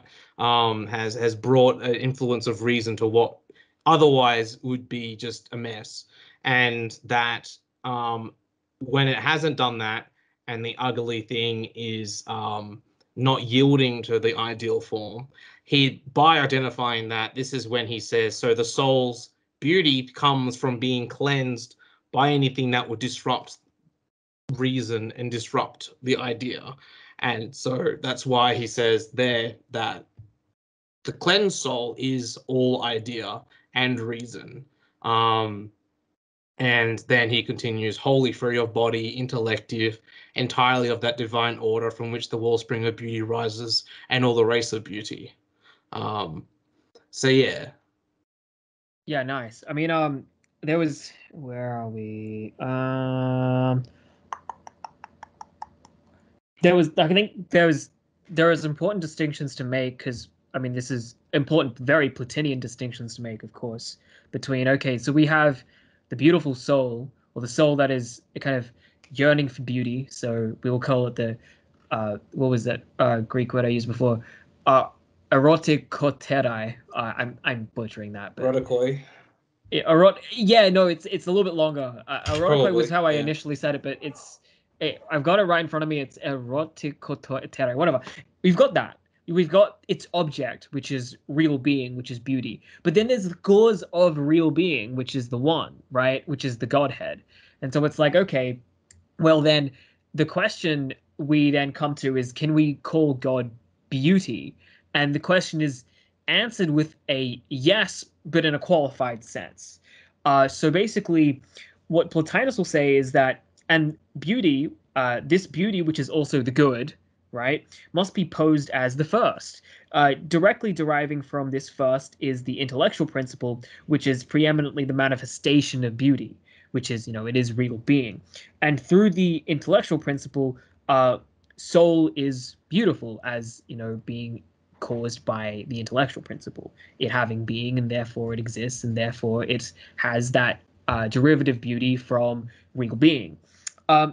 The beauty in things of a lower order, actions and pursuits, for instance, comes by operation of the shaping soul, which is the author of beauty found in the world of sense. For the soul, a divine thing, a fragment, as it were, of the primal beauty, makes a beautiful to the fullness of their capacity all things whatsoever it grasps and molds. And so we can kind of see how you have declensions of beauty from I guess you could, in the sense that Eriugena likes to predicate things of the Godhead, he'll say, okay, you have, wisdom, truth, beauty, which we ascribe to things which exist, but we'll call it super beauty, or like the beyond beauty, which is also beautiful in this analogical sense, which is the one or the good, the Godhead. And then we have real being, which is the beautiful, and then we have the soul, which yearns for beauty and then can kind of create things which are also beautiful in derivative senses,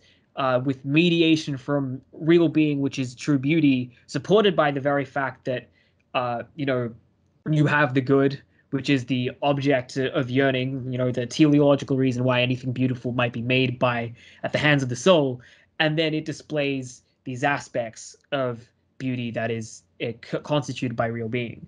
And so there is a kind of how do I put it? There's an intrinsic interrelation between the various grades of reality insofar as they create, and insofar as they create, they always create something beautiful, but always kind of in this inherent like kind of descending flow, because that is how the cosmology here works. It is this Yeah, kind of waterfall in a sense, I mean, this is and like, overflowing. That's it. yeah, Overflow. like to bring it like directly to, I mean, this just speaks perfectly to Hesiod's theogony, particularly in that you have Uranus, which is the first, like, as far as the hierarchy is concerned, often Uranus, which is how Plotinus uses him as well, is like, the first, and it's from Uranus, who has the the order of the gods that come after him, the Titans and then the gods. And from directly from Uranus you have the birth of Aphrodite, and who is beauty, naturally. And it is in that birth that you have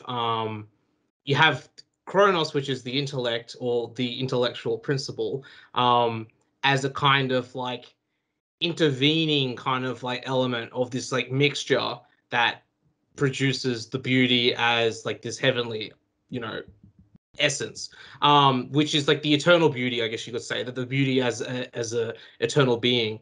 But Yeah. then when he mentions like, it comes by operation of the shaping soul, well, this is why Aphrodite is married to Hephaestus or Hephaestus. Can't pronounce his word. Hephaestus, because he is the metalworking, stonemasonry, god of sculpture, and it's through his this union that there's this kind of like working together. But there's also a big mention that Hephaestus is known as like the crippled god, or the god that has some kind of deformity. And the reason for that is that because we have this while we have the shaping soul, what is shaped then into the cosmos is kind of like this ugliness, so to speak. And that is the shapes of like that's mixed between matter and beauty, and it's the beauty within that kind of shaped like forms that are mundane, that you find then Aphrodite Pandemos, which is kind of the beauty of the world, I guess. So you could at least see like like where the theology kind of plays out, Yeah. and how this is kind of like antiquated understanding, which then also plays into Orphism, which has it doesn't parallel one to one, but a very similar theogony as Hesiod. You would have to pick that apart another day because I don't have it off the top of my head. That's I've all got right. Yeah. Hesiod's more immediately aware to me, but it's like, yeah, so you can see that there's this kind of like graded development, and how beauty comes out. And the good thing is that, I mean, if we end up doing an episode on beauty, sorry, You on know, love I love. later on. I reckon we definitely should take a look at and what was it? Ennead I three? don't remember which one it is. um Yeah. but when we do it, like, we'll see that kind of like used by Plotinus as like his example of its operations. But Yeah. yeah, there'll be a good follow on from this. But yeah, it's very much like, I guess, that what's the word? Um I don't know. Like, it's just a very, yeah, like, as you said, like the gradations of kind of reality, and how it's actualized, and but They interplay with ultimately, each other, yeah, right? and but ultimately, like, the theological understanding is that, it's the way that it's kind of received, in a sense, not in the sense that like it actually is this kind of disjunct. There is this like layer of gods which is Yeah. disjunct from the next layer of gods, Yeah. which is Yeah. Yeah. disjunct from that. It's more that it's graded by the reception that we have of it. So, Yeah. in reality, it's this kind of like the divine isn't to be dismantled into all different little bits, but and Mm. then and to treat it as if you could separate them from one another, but rather that there's this constant like reversion, and There we go. Nice. So yeah, so that's how I would see beauty, is that the reason why we say that there's beauty that comes from the first, and but also is a direct derivative of the first, which is almost kind of sounds like a contradiction in saying, but it's because it's the reversion of communion, essentially, Yeah, nice. which brings what is below it into oneness with it. Yeah, yeah. Oh, that makes perfect sense. Let's Well, we already did. Well, you kind of did seven, and you took the best part of seven. So, yeah, nice. But yeah, I mean, the only things to go over with seven again would be, attaining the beautiful has this a profound impact on the soul. It leads us to despise, lower kinds of beauty and love, and for those, you know, uh, you know, these kinds we despise come from outside, a derivative, but true beauty is contained, self-contained, and makes its lovers beautiful and lovable. Again, we have that uh, revertive aspect, right? Because if we turn to look back in the ontological sense to what is more fundamental to us, we find that which is more beautiful than us, and therefore it's kind of it is the highest goal, like beauty in this the I guess the as I said before, the super beauty in a sense is this highest goal that brings the greatest happiness, and it's Plotinus almost makes it sound like the beatific vision, where he says, "And one that shall know this vision, with what passion of love shall he not be seized? With what pang of desire, with what longing to be molten into one with this, what wondering delight?" And then coming back to the idea of being wounded with love for beauty, I found the quote from Saint Teresa of Avila, and she says this: "So powerful is the effect on the soul that it dissolves with desire and doesn't know what to ask for it clearly seems that it is with God." You will ask me, well, if it knows this, what does it desire or what pains it? What greater good does it want? And she says she doesn't know, but she often, she intentionally feigns ignorance so she can do the whole, oh, well, if the Spanish Inquisition doesn't like what I'm writing, I can just play off that I'm retarded. But uh, she's she's very keenly aware of what she's about to say, which I'll quote now. And she says, "I do know that it seems that the pain reaches into the soul's very core, and then when he who wounds it draws out the arrow, it seems indeed in accord with the deep love that the soul feels that God is drawing this very depth and core after him. I was thinking just now that it is as though from this fire enkindled in the brazier that is my God, a spark jumped out and so touched the soul that the flaming fire was felt by it. And since it was not enough to set the soul on fire, it is so delightful. The soul is left with that pain produced by it just touching the soul."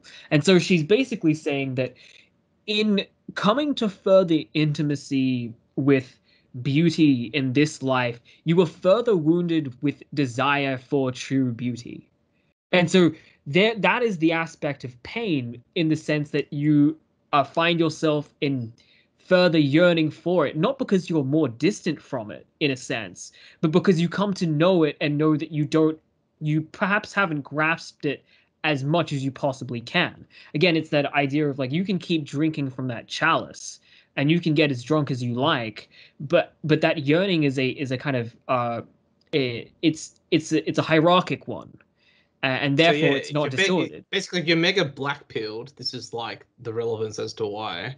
Like, Oh, I mean, it yeah. depends on what you're black Wow. pilled about. If it's Yeah. about women, well, then you haven't gone that far. But if it's about the state of society, well, then that is relevant. Yeah. Yeah. Ouch. Jeez. Uh, uh, but yeah, let's go on to, all right. So, where are we? So we did seven. You did seven rather. Eight. How do we achieve this beauty? Right. Okay. We've been pierced by the arrow of love and we have that kind of a deep erotic yearning for the beautiful itself. How do we transcend towards it? And so, how lies the path? he that has the strength, let him arise and withdraw into himself, foregoing all that is known by the eyes and turning away forever from the material beauty that once made his joy. He's not saying that you should just completely forgo the outside world and stay some like monastic contemplative, just kind of meditating on the beautiful for forever. Rather, it's again this detachment that you shouldn't have inordinate desire for that which isn't true beauty. Um, for anyone uh for if anyone follow what is like a beautiful shape playing over the water, is there not a myth telling in the symbol of such a dupe how he sank into the depths of the current and was swept away into nothingness? And this reminded me, I'm not sure if he's really playing Narcissus, you'll know this better than me, but it did seem that like you have the idea of the image of the self, which isn't the true self that you fall in love with, instead of beauty itself, which would be the real being, which is Well, it sounds like he's kind of referring to the sirens of okay. singing and tempting them into the waters only to be sunk. That makes more sense because he goes on to talk about Odysseus in a bit, which I'll let you kind of take the reins for. Yeah, I mean, like, he mentions later on, let us flee then to the beloved fatherland. And what does he say about Odysseus? For Odysseus is surely a parable to us when he commands the flight from the sorceries of Circe, or I think it's pronounced Kershi or something like that, or Calypso. I gotta know my pronunciations because I know all the English ones are actually wrong. Yeah. Not content to linger for all the pleasure offered to his eyes and all the delight of sense filling his days. The fatherland to us is there with a capital T, referring to the divine, whence we have come, and there is the Father.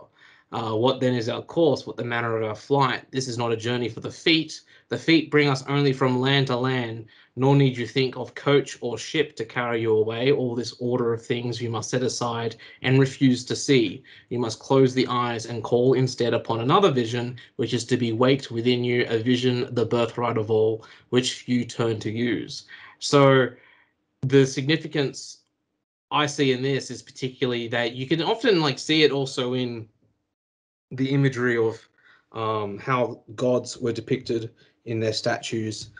You had particular gods that were winged, and this kind of like imagery is to be seen as referring to the necessity of overcoming this kind of like very human foot-bound kind of thinking where you would try to ascertain the diviner state just through the mundane kind of travel. So it's when they have like depictions that use wings and mainly it's using wings. It's the divinities that actually move. How it's understood anyway is that move between the realms. So you have Hermes, who is winged, and you have one that I spoke about recently. You have Nike, who is winged, and you have Cupid or Eros, who is winged.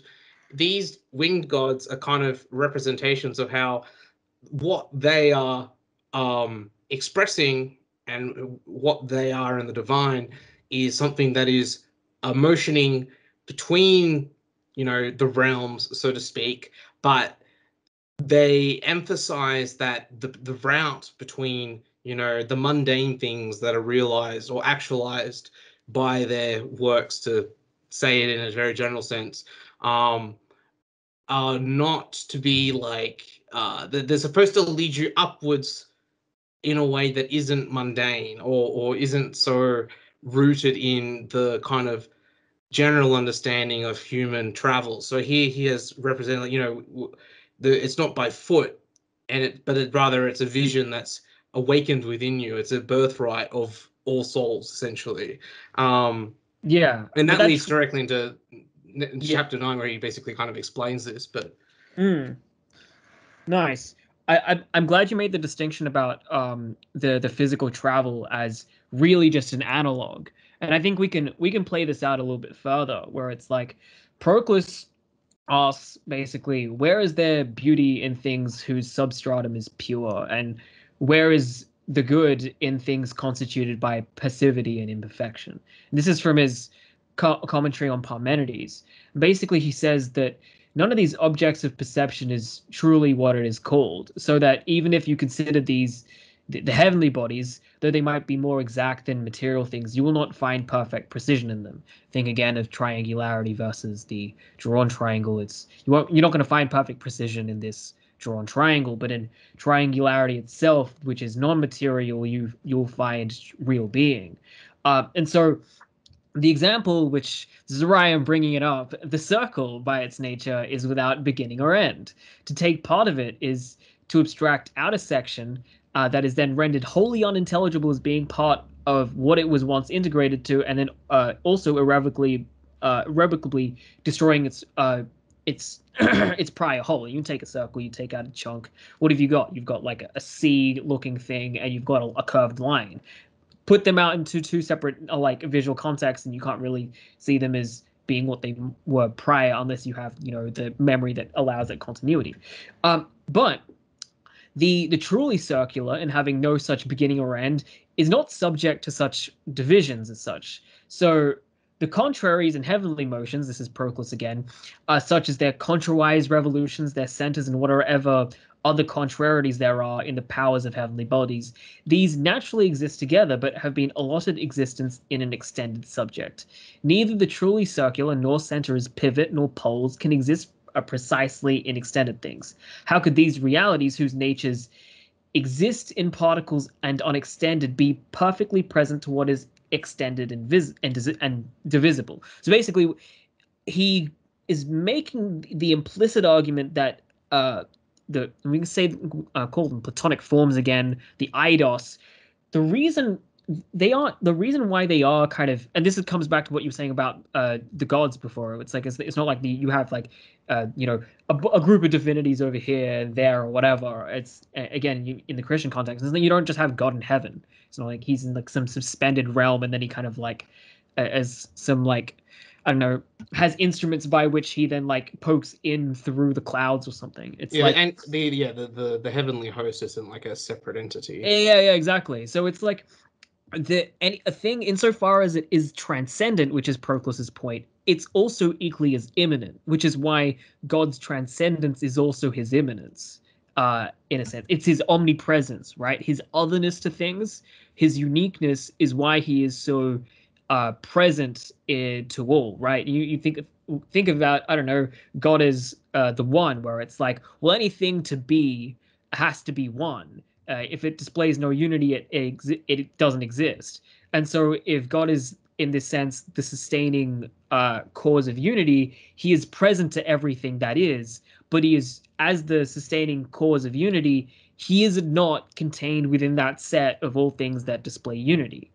And so his radical otherness is completely coextensive with his radical presence in a sense, right? And so that's why we can't think of divinities of any kind, whether they be angels, gods, the first, in these kind of disjunct senses, right? And it's the same thing with number. It's the same thing with triangularity itself. It's just as transcendent as it is immanent.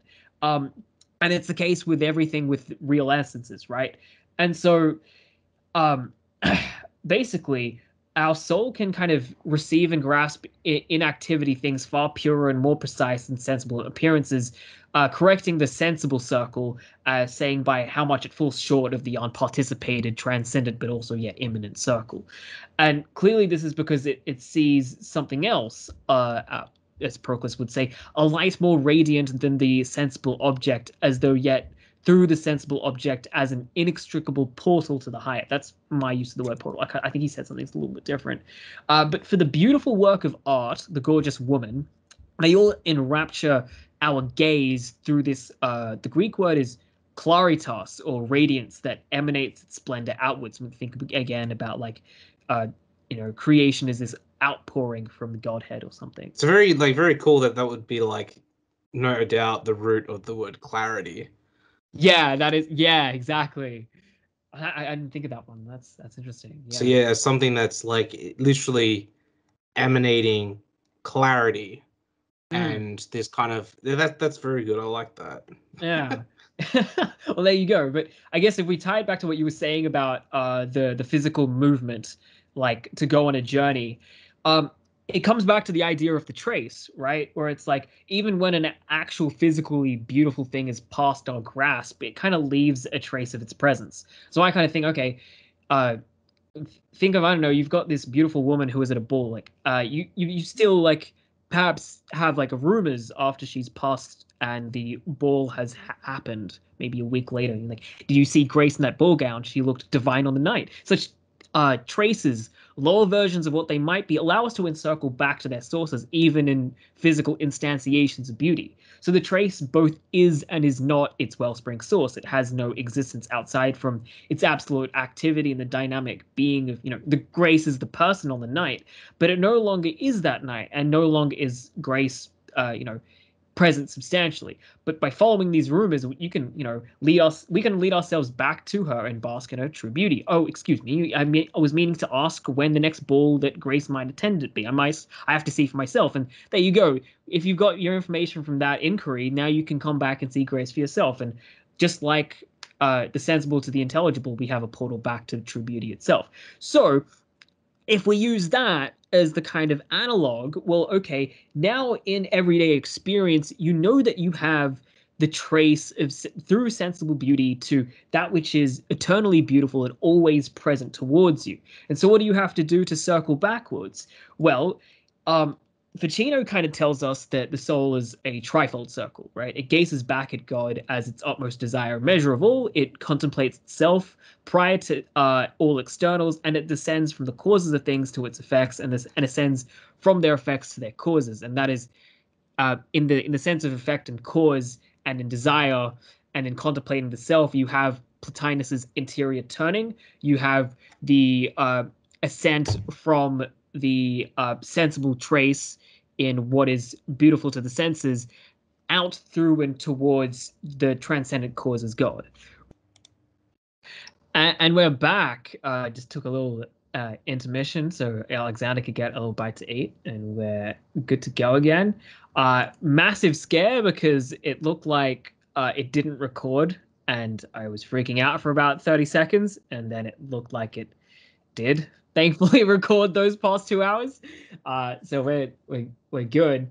I think where we left off was with chapter 8 of Ennead I.6, and so I was using Ficino and the trace of the actual physical beauty of this woman Grace as the kind of she leaves a trace of her beauty, and so you can kind of follow that and find beauty itself, or the physical beauty, and you can do that with beauty itself, right? In sensible beauty, you can, if you have the cultivated kind of virtue to know how to engage in the investigation of beauty, you can find it and have union with it.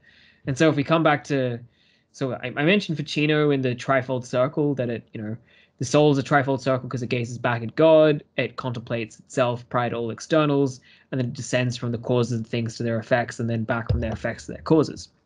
And so when we come to contemplate the first God as beauty, basically Dionysius the Areopagite tells us that the revolution brings the soul to the beautiful and to the good, which is beyond all things, one and the same, and neither has beginning nor end. The beautiful, this is quoting him from Divine Names, I think it's chapter 4, but the reference number will be 701c.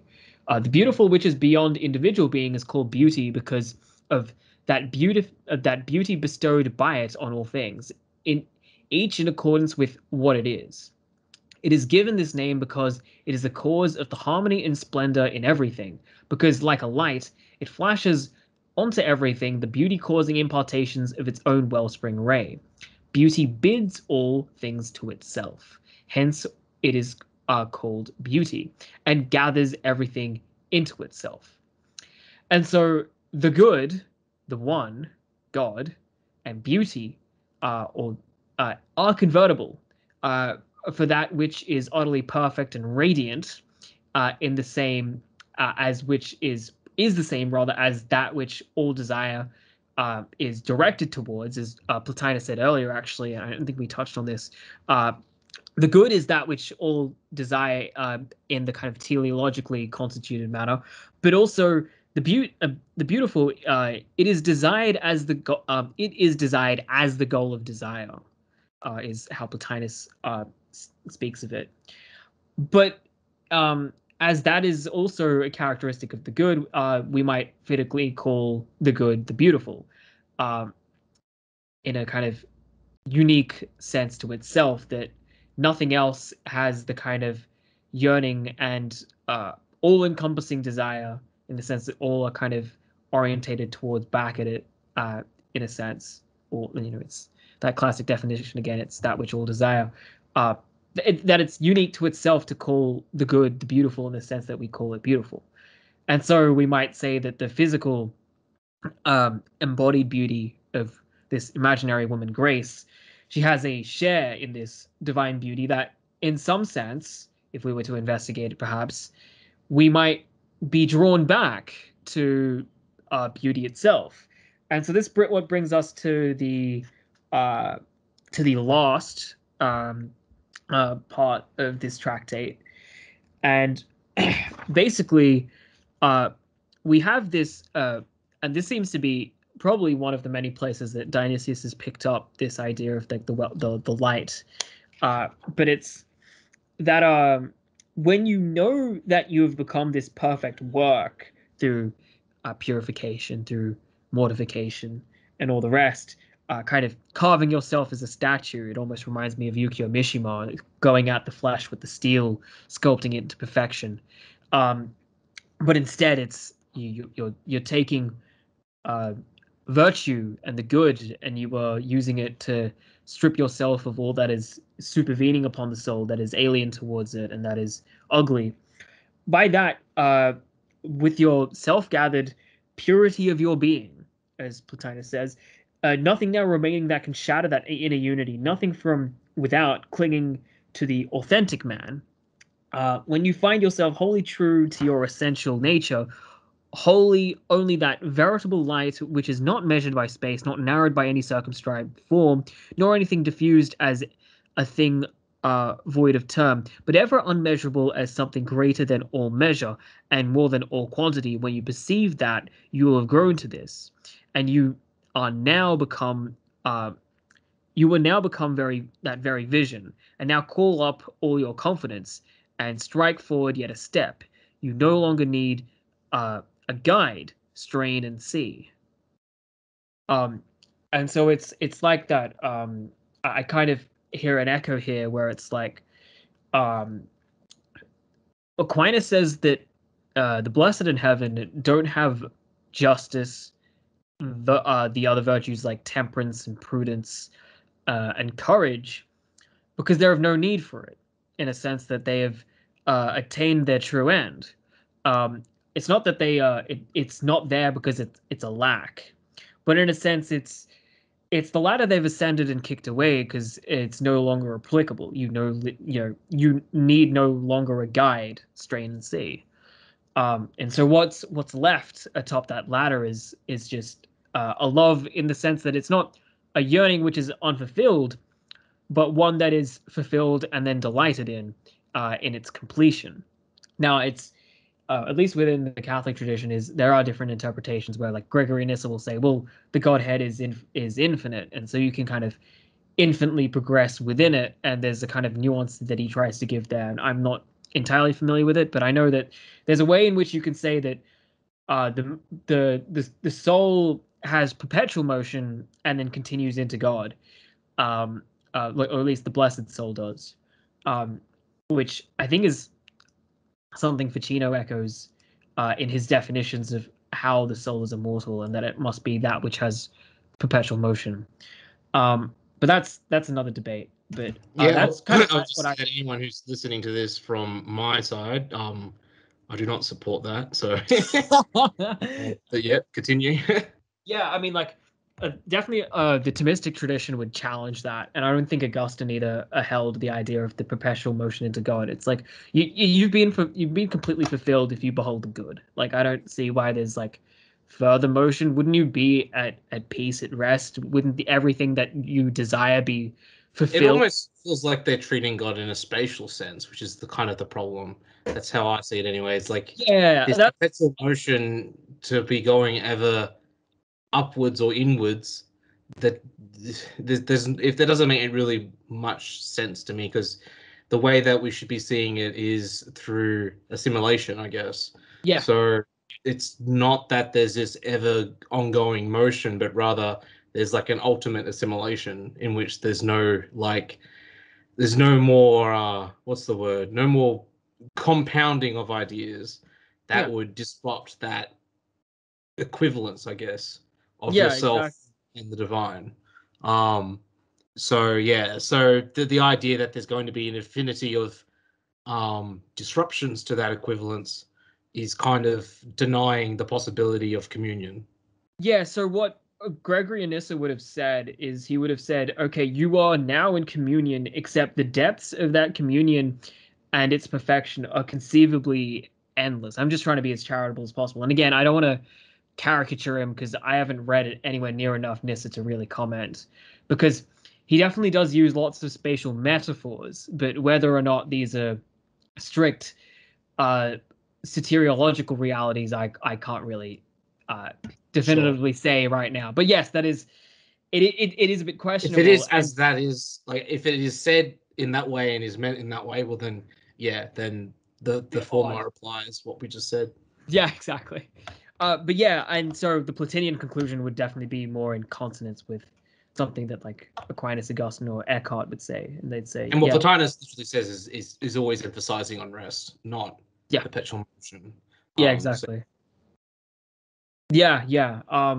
And I'm sure even in like Saint Teresa of Avila's own experiences, she wouldn't have said, okay, well, you know, I've the blessed in heaven that like or through these visions I have this idea that I'll be perpetually just uh progressing or something. I don't think I've ever seen her say anything of the sort. So if we want some kind of experiential confirmation from somebody who's got a sanctified mind for Catholics, I think you should probably take her word for it. And probably Aquinas and Augustine have got this right here.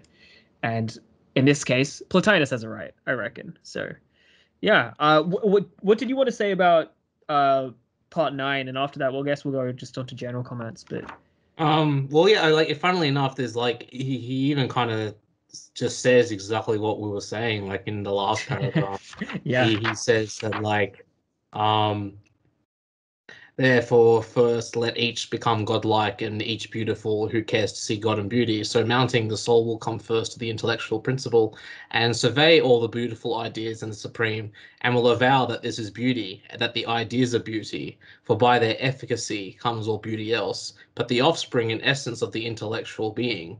What is beyond the intellectual principle we affirm to be the nature of good, radiating beauty before it.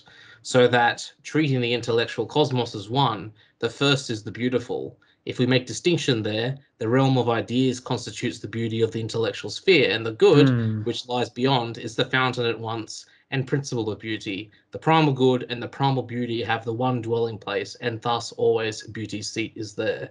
So it's almost like the more that you kind of distinguish things and try to establish a, um, these kind of like depth is really kind of the source of distancing yourself. yeah, And so it's about conceiving at first that the intellectual cosmos is all one, and then realizing that the all one of the intellect is itself derived from the good, which is, the one, like the intellectual as a one is in itself beauty radiated from the good. And yeah, then when you surmount that, that's when you come into the superior oneness, and then that should be that rest which Plotinus talks about elsewhere. So that's where if you were to take that kind of infinite, like, quest inwards towards complete, infinite divine, that would suggest that, you know, there would be this continuous process of even greater depths of beauty that is, you know, prior, that comes after, it's posterior to the one, which ultimately we shouldn't see it like that. Yeah, it doesn't seem to be particularly metaphysically coherent. So it's like, I think the only way to salvage such a theory would be to say, okay, well, it's more, perhaps then we could say that the sanctified soul, the soul that actually has proper detachment, or at least has the inklings of it and has that kind of turning back towards the good, perhaps that is the soul that is in some sense, with the good, or at least as something that is, you know, it's not delighting, as Plotinus said prior, in its deformity. So I guess that's the first kind of turning away, right, towards that, but turning away and then back towards the good, and that's like the start of the motion. But then that motion is definitely not infinite, because otherwise you would never reach it, because the finite can't traverse the infinite. I think that's just a regular like propositional logic even. And so it's like, okay, then that journey is then following the trace that we said kind of before, through the grades of reality, and then that necessitating you going through that alchemical process again, unveiling yourself, becoming more naked spiritually before the bridegroom, before God.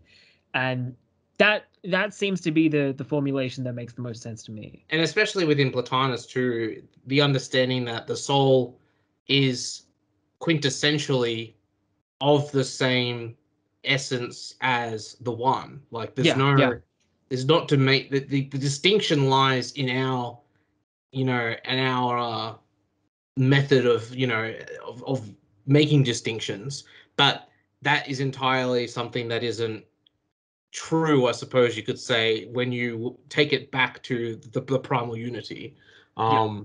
So yeah, it's when we have that kind of quintessential equivalency, which is necessary for omnipresence anyway, you have to have the kind of like understanding that you actually can reach that peak. But obviously it's not that you become the one, it's more that you actualize your place as already being in the one and being essentially, you know, the one in in a sense, if you know what I mean. Like I know what you mean. It's by participation. This is what Boethius always liked to say in what was it, the Consolation of Philosophy.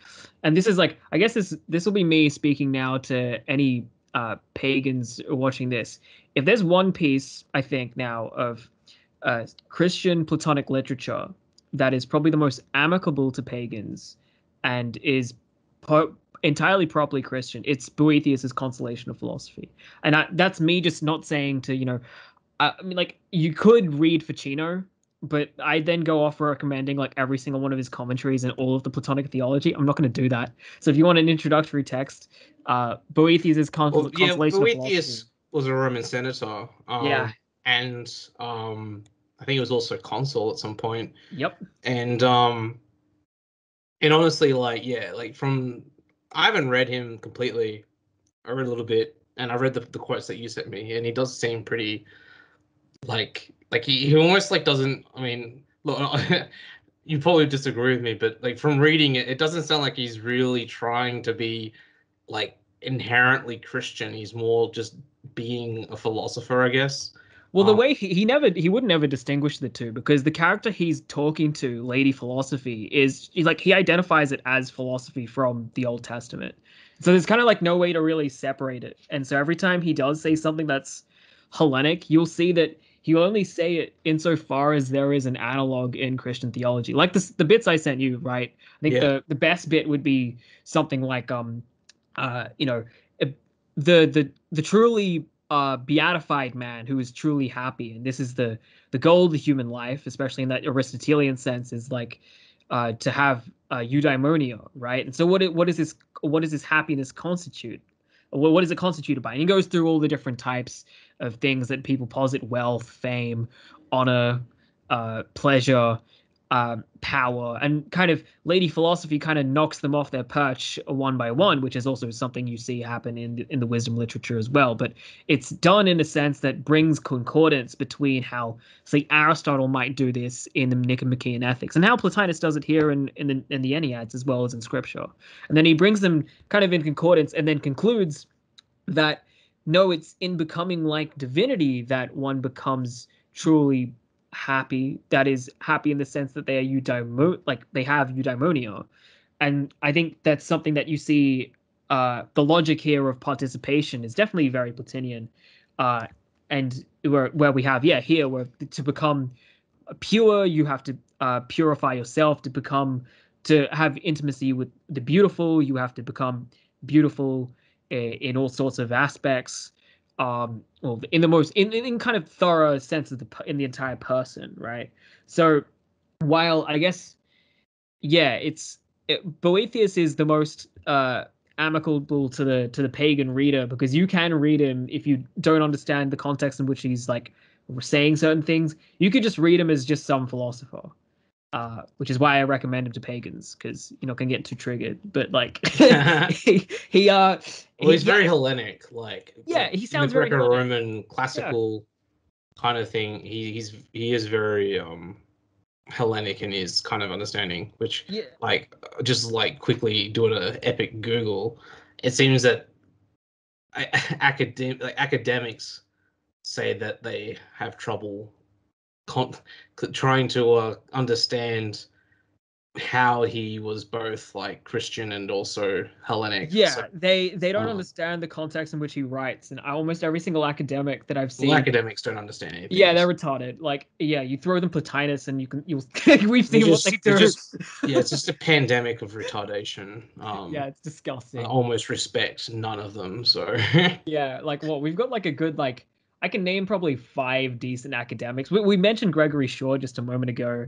Who else is good? We got Wayne J. Hankey, who's pretty good. He's done a lot of good stuff in Plotinus and like Boethius as well, Eriugena. Stephen Gersh, who did this ridiculous compendium work from Iamblichus to Eriugena, just doing the entirety of late Platonism and as it developed, which is pretty cool. But yeah, there's a handful. There's a handful when it comes to Neoplatonism, which sucks. But there are, and Eric Pearl is one of my favorites, which I'll never stop recommending.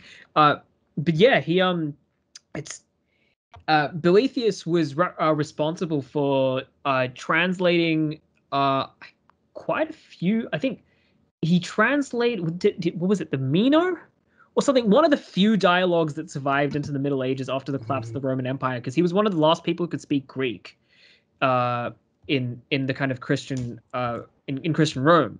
And so he was translating all sorts of things. He even translated the Introduction to Arithmetic by Nicomachus and Gerassus. So that's how Neo-Pythagoreanism kind of continued into the medieval time era. And you get people like the chart school, theory of charts, who he translated Porphyry's Isagogy. The commentary on Aristotle's which is interesting. Categories. Yeah, that would explain what influential.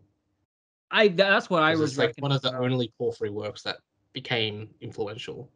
It's one of the good ones too, I gotta say. Like, yeah, out of Porphyry is a hit and a miss, and especially a miss with a Christian reader, but also a miss for all sorts of metaphysical reasons, because it does seem like, I don't know, I'm definitely quite he's hit and miss. But I mean, I always kind of like give him the benefit of the doubt, just because a lot of what he wrote hasn't survived. So yeah, I don't know if what we've received is like the peak of his works or not. But if you look at the correspondences, and this is something you've pointed out, where it's like, well, with Porphyry, even the people around him didn't seem to take entirely kindly to him. No, well, I mean, at least Iamblichus, Iamblichus kind of just looked at, didn't view him as being not inauthentic, but he didn't think that he was he fully understood or grasped what he was talking about. So yeah, the biggest thing is mainly that because Porphyry was depressed and suicidal, Porphyry says that Plotinus was responsible for preventing his suicide. Mm. But like it for Amblicus, for Porphyry to try and claim that he's had what's the term? What, the vision of the good? Yeah, well, that he's actually had some kind of like gnosis or some kind of I can't believe I can't think of the name. Mystical union? What are you thinking of? Yeah. Well, mystical union. There's a particular word that they always use within the tradition. I can't think of the name of it though. Okay, yeah. Like the suggestion that he would have that henosis. The suggestion that Oh, right. he would have henosis Yeah. seems egregious to Amblicus, because Amblicus says that, how could you be suicidal and depressed if you're actually so amicable and so close to the one that you would Yeah. have henosis? So he kind of shines doubt on his experience there, and I can't, I have to kind of agree with him. Like, you should be like, you can't approach the gods and then, the supreme divine if you're in a state of caring about the material state of the world and being depressed and stuff like that. Which, Yeah. like, I mean, that's something that's a hard struggle for everyone. Mm. Like, I'm not to say that I'm a freaking virtuous as hell and I somehow survive all that, and I'm not the one having henoetic experiences, but like it seems true to me to say that, yeah, like you can't just immediately climb to the absolute mount without any kind of training. Like you can't Yeah. become like, you can't climb Mount Everest if you haven't done any training. Like you're gonna die. Like Yeah, yeah, and it so comes back to what Plotinus was saying before. Like, you've got to have shed those attachments if you want to behold beauty itself. yeah, And exactly. in having shed those attachments, it would have also meant, correcting the dispositions of the soul, and therefore there would be no possibility of someone who is suicidal to, I mean, in the Christian context, of having spiritual marriage and then continuing to be suicidal. I mean, it makes no sense. You've beheld your God as close as you possibly can in this life, and then you still want to kill yourself. It Yeah. makes no sense. And I don't think there's a record of it in Catholic history that I can think of. And with Porphyry, yeah, it doesn't line up because nobody else from his milieu seems to have, that as, most likely have actually had henoetic experiences with Plotinus. And like his, like, what, his personality and constitution was probably the complete opposite of Porphyry from what we can see. Yeah, like, and it literally says, like, here in the last chapter that of the tractate we're reading, Yeah, never did I see the sun unless it had first become sun-like, and never can the soul have vision of the first beauty unless itself be beautiful. exactly. And yeah, like, I mean, if you compare the character of Amblicus, or compare the character of Plotinus, the character of even Proclus and Damascus, they're very different compared to Porphyry, who seem to be more tending towards the passions and towards, and you can kind of see it like expressed in, maybe someone will attack me for this, but you can kind of see it expressed in the fact that he wrote, like, I don't know how many books it was, but a significant series of books against Christianity. Hmm. And it's, I mean, not that I'm saying that it was bad, but I'm saying that it shows that there was a passion there that would usually be absent in a philosopher. Like Amblicus doesn't write a huge series of criticisms, even though he would have been completely, against Christianity, but he doesn't Yeah, write a huge series of criticisms. yeah. Um, Damascus and didn't give a shit about that, and he had a whole yeah, like, bunch of and Christians yeah, he he was was literally like, he was persecuted getting by them, persecuted. Yeah, like, exactly, and he didn't care. and it's because, like, basically to care would be this kind of subjugation, and I say that totally as someone who does care. And I mean, I admit that, in the ideal, I should behave differently, and but Yeah. ultimately, life is, variable, and I can talk about it another time. But how I cope out of that. But Oh, jeez. no, but Oh. basically, like, it shows that there was a passion there, and there was this kind of like attachment that isn't present in the other ones. And so I think this is kind of like part of Amblicus's kind of like, skepticism, I guess, towards Porphyry's letters to him. Yeah. And like you read the stuff that like you read the letters and Amblycus's response, he doesn't seem very nice to Porphyry. Yeah. Kind of just like he doesn't call him an Yes. idiot, but he almost does. Like like he's just kind of like just very Yes. dismissive, and like he talks like, yeah, the way that he talks about it is like, have you not learned anything? Oh, um jeez. but yeah, like, I mean that's part of the discourse of the academy, but Mm. um yeah. I mean, that's a big tangent on Porphyry, but it kind of relates in that, you have that distinction between, the beautiful. And it's not to say that Porphyry was, we shouldn't read Porphyry because he wasn't No, he's a useful perfect, to read. virtuous person. Yeah. That's like, I mean, it's different. Like, um, while ideally everyone should be perfectly virtuous, not everyone always is. Mm. And a big part of that is theurgy, which, unfortunately, theurgy isn't quite as widely practiced as it used to be.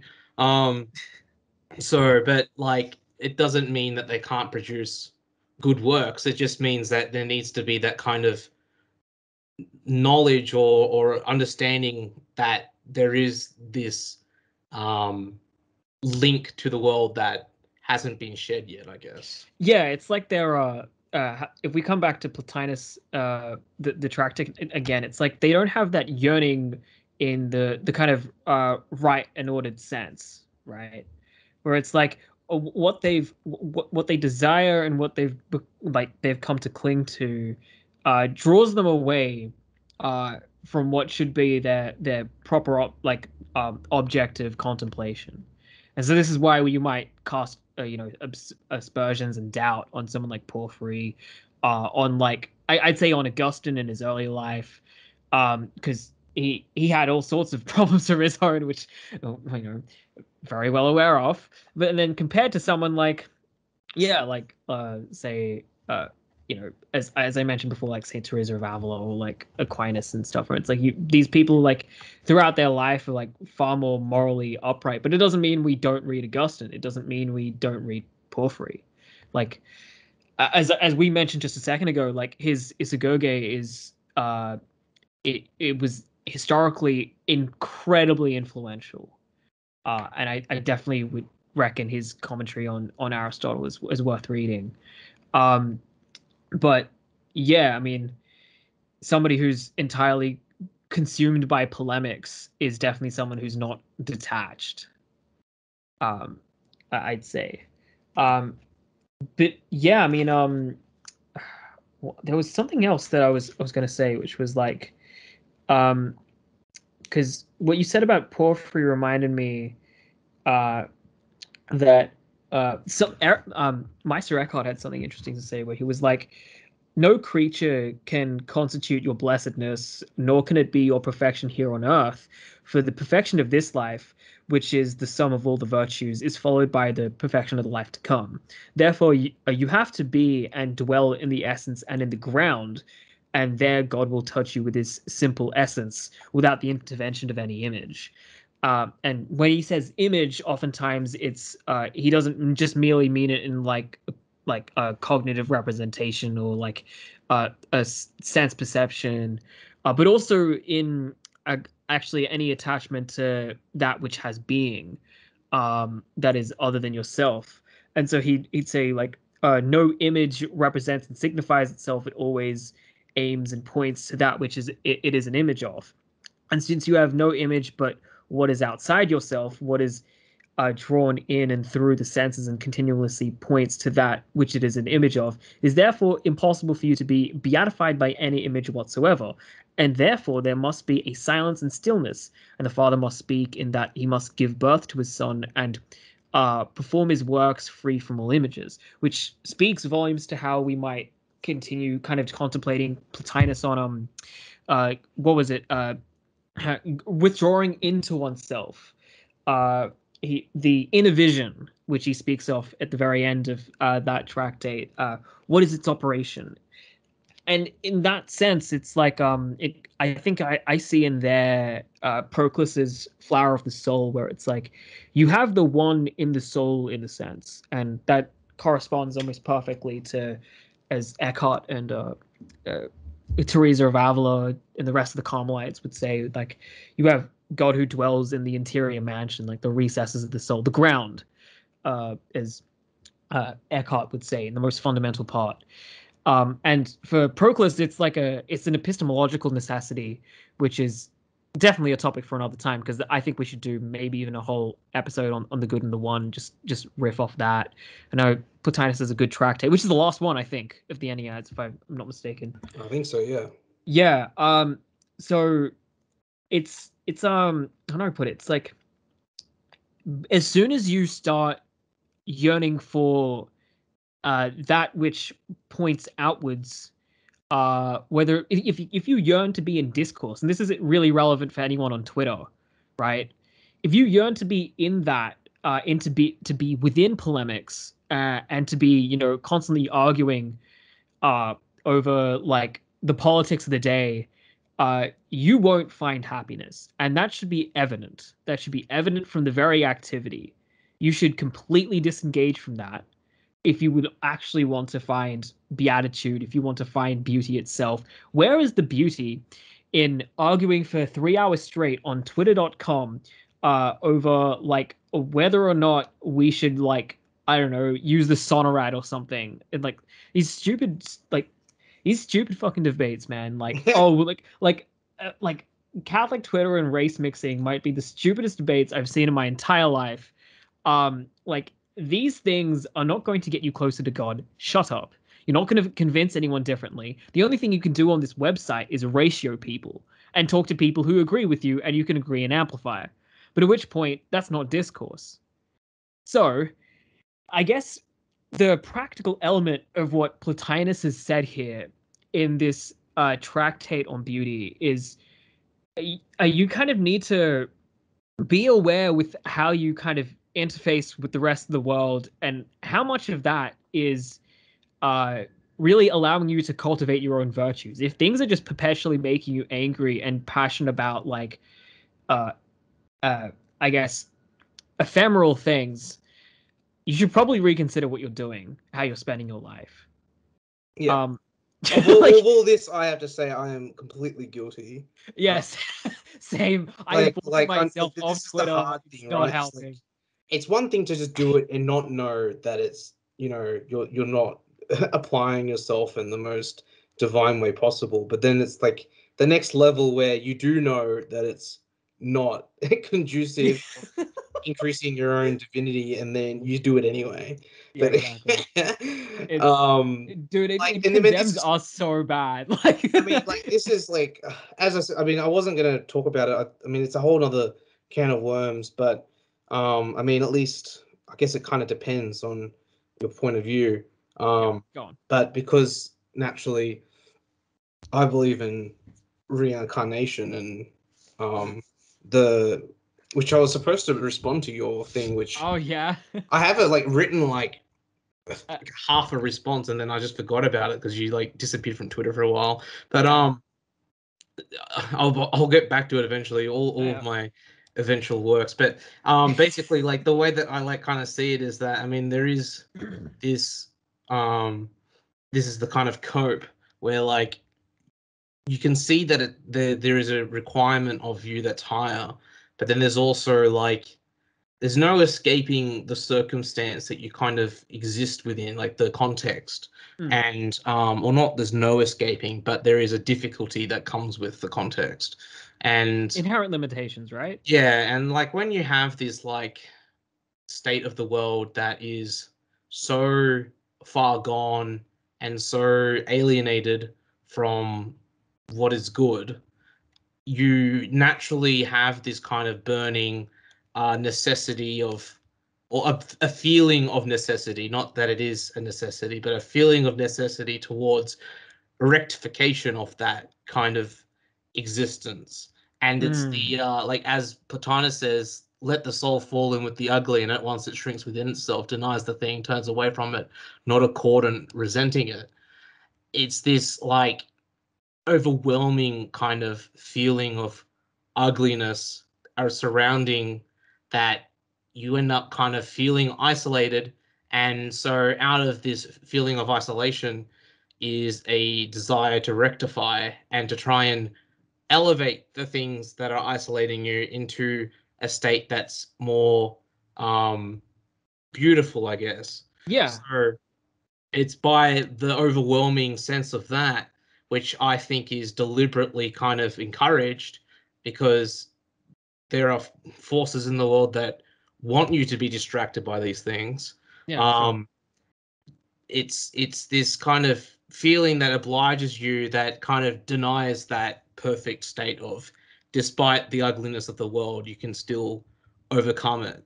So I guess what I mean is not to feel like awful in the context of like, I can't believe I feel so obliged to these things, Mm. because I mean it's part of the path, I suppose, because you need to be able to see the ugly in order to know the beautiful.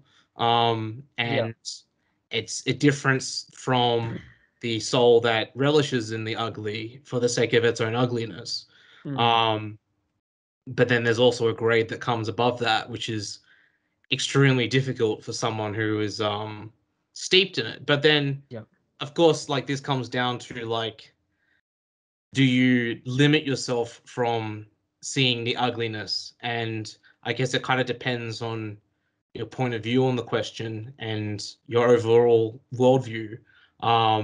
And I mean, maybe it's good for someone to disengage completely, while for someone else, they may feel that they need to be involved to help rectify it, which is where I kind of see the, at least the point of reincarnation kind of coming in, where there are lives to be lived that are on the path but not completion. Like it's not a completion. Oh, I see what you're getting at. Yeah. Yeah, so it's like, okay, well, if I do well now and I sacrifice perhaps this life, um, so that the present world could be changed, the one that I reincarnate back into would be one that's more conducive for, you For the know, reversion. intimacy with. Yeah, yeah, right, okay. That's interesting because I think what someone like Eckhart would say, which would be kind of like how you can do the whole like have your cake and eat it too, the both and, right? Which is, I guess, the antinomy here, where it's like, okay, can you do both? Because like the question is, if you do engage now, will you actually reincarnate to enjoy that life, or will you come back as like something more depraved because you had to engage in some kind of, maybe not extreme depravity, but in some sort of depravity, which was to ameliorate further depravity in the future for a future reincarnation. And so Meister Eckhart would say, and this was his big critique of contemplative mysticism of his time, was that there was in Catholic kind of monasticism, and I guess especially amongst the Dominicans specifically, which isn't so much monasticism, but whatever. It's you have this strict distinction between the active and contemplative life, right? And oftentimes this came out of a very reductive reading of Martha and Mary, which was, okay, Martha has the best part contemplating by Jesus's side, but then you have sorry, Mary does, but then Martha has she's the one out and working, and she asks Mary to rise from Jesus and to come help her. And so Jesus says, no, Mary has the best part, leave her be. And so the Dominicans had typically, and I'm not sure about the Franciscans. I'm not sure if they'd done the same. The Dominicans of Eckhart's time had said, okay, well, that means that the contemplative part is the best part, and that's what we should focus on. And so the active, while it's necessary because Mary has a real part and we should honor that. Sorry, Martha does. Mary is what we should cleave to, and so maybe we can sacrifice the active. What we can sacrifice actually rectifying the world to a degree for the contemplative. And then Eckhart would turn around and say, no. Basically, not only have you interpreted this wrong and kind of out of lockstep with the rest of what Scripture says, because eventually you get the likes of Saint Paul saying like, well, like, I've had my vision in the third heaven, but I'd come out of it to feed a poor man's soup. He reinterprets it as, okay, no, you've it's actually the case that Martha has further spiritually matured. And so she can go out and be active, but she's already had the best part. She's had that kind of spiritual rectification, which Mary, being a little bit less spiritually mature, is experiencing now. So her due part right now is to be the contemplative, and afterwards she will come and rise and work with Martha. And this is something that the Carmelites, I think largely independent of Eckhart, have concluded on as well.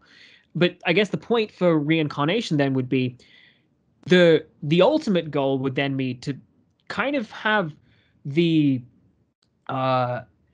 somehow manage to marry the detachment from the things of the world with an active immanence in the world which allows you to rectify it, in the sense that you are the soul is never stirred to start yearning and becoming attached to the things that it's rectifying in political situations or whatever right now, and trying to set up institutions, what have you, whatever it might be, right? But instead to hold fast to the good, while also engaging in practical projects and not getting inordinately attached to these projects as such. And so that way you can both and it. You can have your cake and eat it too. You can have your henosis without falling into literal emotional depravity of the type of porphyry, and you can set up your academy and you can do all the rest and you can care about it. And that way you can also benefit from that spiritually. If you want to think about it from somebody who does believe in reincarnation, you could then be like, okay, well, that will allow me perhaps re-entry into a better life, not only because I've lived virtuously, but because I've created a better environment to come back to. And so that would be the both and, to basically apply Eckhart's logic. That is the big ask, though. That is like the most demanding sort of path to take, and I think that's also why Saint Teresa and the Carmelite reform was so viciously opposed by the Carmelites that preceded her, because it demanded so much more of them to and so yeah, I mean, like, it's not something that it's not easy to catch on like that, and it's definitely not easy for the individual contemplative to literally straddle both the active and contemplative worlds. Well, this is the thing, like, but Plotinus did it. yeah, I mean, this is the thing, right? Like, in theory, like, they always, like, they being critics, yeah, they always kind of like go, oh, like Platonism and its virtues and stuff like that, they're so like denying of life. Like, they're like, they want you to be what's the word? They want you to be like Nietzsche, in the clouds. You just want to be in yeah, the clouds. like they want you to I forget the word. Oh, I don't know why I forget the word. What is it? They want you to be like stripped bare, don't enjoy anything in life, to be world like denying, right? yeah, to be world denying and blah blah blah and whatever. But like the thing is that the reason why that kind of lifestyle was encouraged is not because it was illegal, like it was evil to enjoy some of the goods of the world. It's more that it's if you can't enjoy the goods of the world and not fall into loving them so much that you neglect your other obligations, then you should be completely stripped of having the goods of the world, just like for your own sake, essentially. Like, it's for the sake of your soul. That makes sense. But like, in theory, like, if you were to be so like, so much the sage that it doesn't impact you, like, you could one day be wildly rich and have massive feasts and whatever, and then the next day lose it all and it makes no impact on you whatsoever. Well, then that is basically the sage state that can enjoy those things because it isn't attached. They aren't attached to them. It's not that it's world denying. It's more that you can only enjoy the world once you've conquered it, essentially. Yeah, nice. That's great. I love that. Yeah, and I think that's the kind of like thing that's missing in how it's understood, like, with a lot of people, is that it's not just denial of the world for the sake of it, but it's about conquering the world, and once you can do that, then you can enjoy it. Yeah. Both Dante and Eckhart literally say the same thing, where they go, Dante's one is really funny because he in De Monarchia he's arguing basically, okay, so this is why the Ghibelline rule is correct and why we should have a Holy Roman Emperor that has jurisdiction over the entire known world and his power should be absolute. Here's the moral reason why, and his argument goes like this: if the sovereign ruler of the visible world owns everything, then he doesn't have the desire for anything more. And if he has no more desire for anything more, because he already attains everything material, therefore he can't. His desire can't be inordinate because his desire is being fulfilled and completed. And so basically he says the absolute ruler of the entire known world would necessarily be one of the most just and perfect rulers possible. And while he might be jumping a few logical steps along this equation uh, for a polemic, what he does say echoes, I think, better in Eckhart's logic, where he basically says the ideal, again, you will use your language, sage, right, has basically he has such a spiritual poverty in a sense that he isn't like intimately tied to and feeling pangs of loss when he loses what he has, that he could literally own the entire world, own kingdoms and all the rest, but because he is detached from them, he owns them in a sense that there isn't the reciprocal ownage in the ownage in the sense, Yeah. literally actually in the sense that his possessions don't possess him. He Yeah. possesses them perfectly, and that is pure spiritual poverty. Uh you deny the power of those things that you own, because Yeah. that is the proper relationship, right? You own them and therefore they don't stir your heart to do this or that. Yeah. Exactly, which is kind of like the way that I see it is when you put it within like the Platonic hierarchy, where you have like the particulars which are unified within a higher principle that is in itself one. Yeah. That's essentially the activity that you're engaging in. If if you want to enjoy one of the pleasures of the Lord, but it's not in a way that you are obliging yourself to it or that you need it or something like that, but rather it's just part of what makes the holistic part of you possessing those things in a way that doesn't have a counter possession, then that's just part of the nature of your existence, essentially. Like, like human enjoyments, the things that we enjoy doing and enjoy experiencing, all of that falls into a higher unity, which is the moderation and virtue, which controls and directs the behavior of the saint. Gosh, I'm now no. I'm rubbing off on you. Now I'm gonna get a whole bunch of comments like, "Oh, look, he's proven he's a hack. He's of the sage." Look, to be honest, look, saint comes from Latin, so yeah. Yeah, Sancta, that's fine. But yeah, like, so that unity that control, like, that the sage is participating in, means that he can enjoy the wholeness of that unity without it corrupting him, and without it drawing him towards the particulars. But I think we're going. It's going to be a very long podcast. Yeah, sure. I was saying this. I was thinking the same thing. How do we So wrap maybe we this up should wrap it up. nicely? Because we can ramble on these topics forever, and I'm Yeah. happy to do that. But how should we end this? Well, the next time I think we'll do this again, because I think the plan was that we do on beauty and then we do on love. Yeah. And we have a whole proper episode on Eros, which would be cool. And we can do we can do the whole thing about the two like Venuses, as you were speaking about before. And I think Ficino has a whole bunch of commentaries on that, which I'm keen to get to. Mhm. And Ficino's best, I think, commentary he's got, and the one he's most renowned for is De Amor, which was on the Symposium. So I think I think an episode which allows us to do the Symposium too would be interesting. And then I guess that's the first one, the on love, and then after that we might. I think I wanted to do on number. I think that'll be a fun kind of metaphysically autistic. Yeah, that'll be a good schizo. Yeah, Schizo one. Yep. perfectly Pythagorean. And then somewhere along the lines, I said we should do one on the good. I think that'll be the kind of general sketch, and that'll be kind of what we'll do for next time, whenever the next time is, and probably be another like 3 months.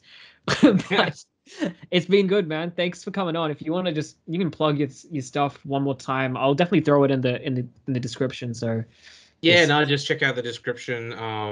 And yeah, like, check me out, I suppose. But if you're gonna follow me and just comment evil things, then don't check me out. Yeah.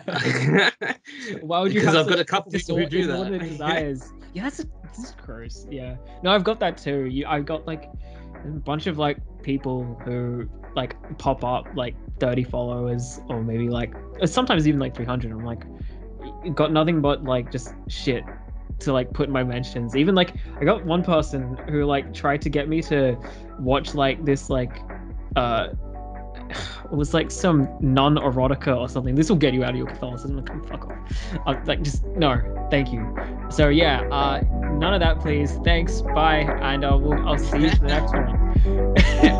Ciao.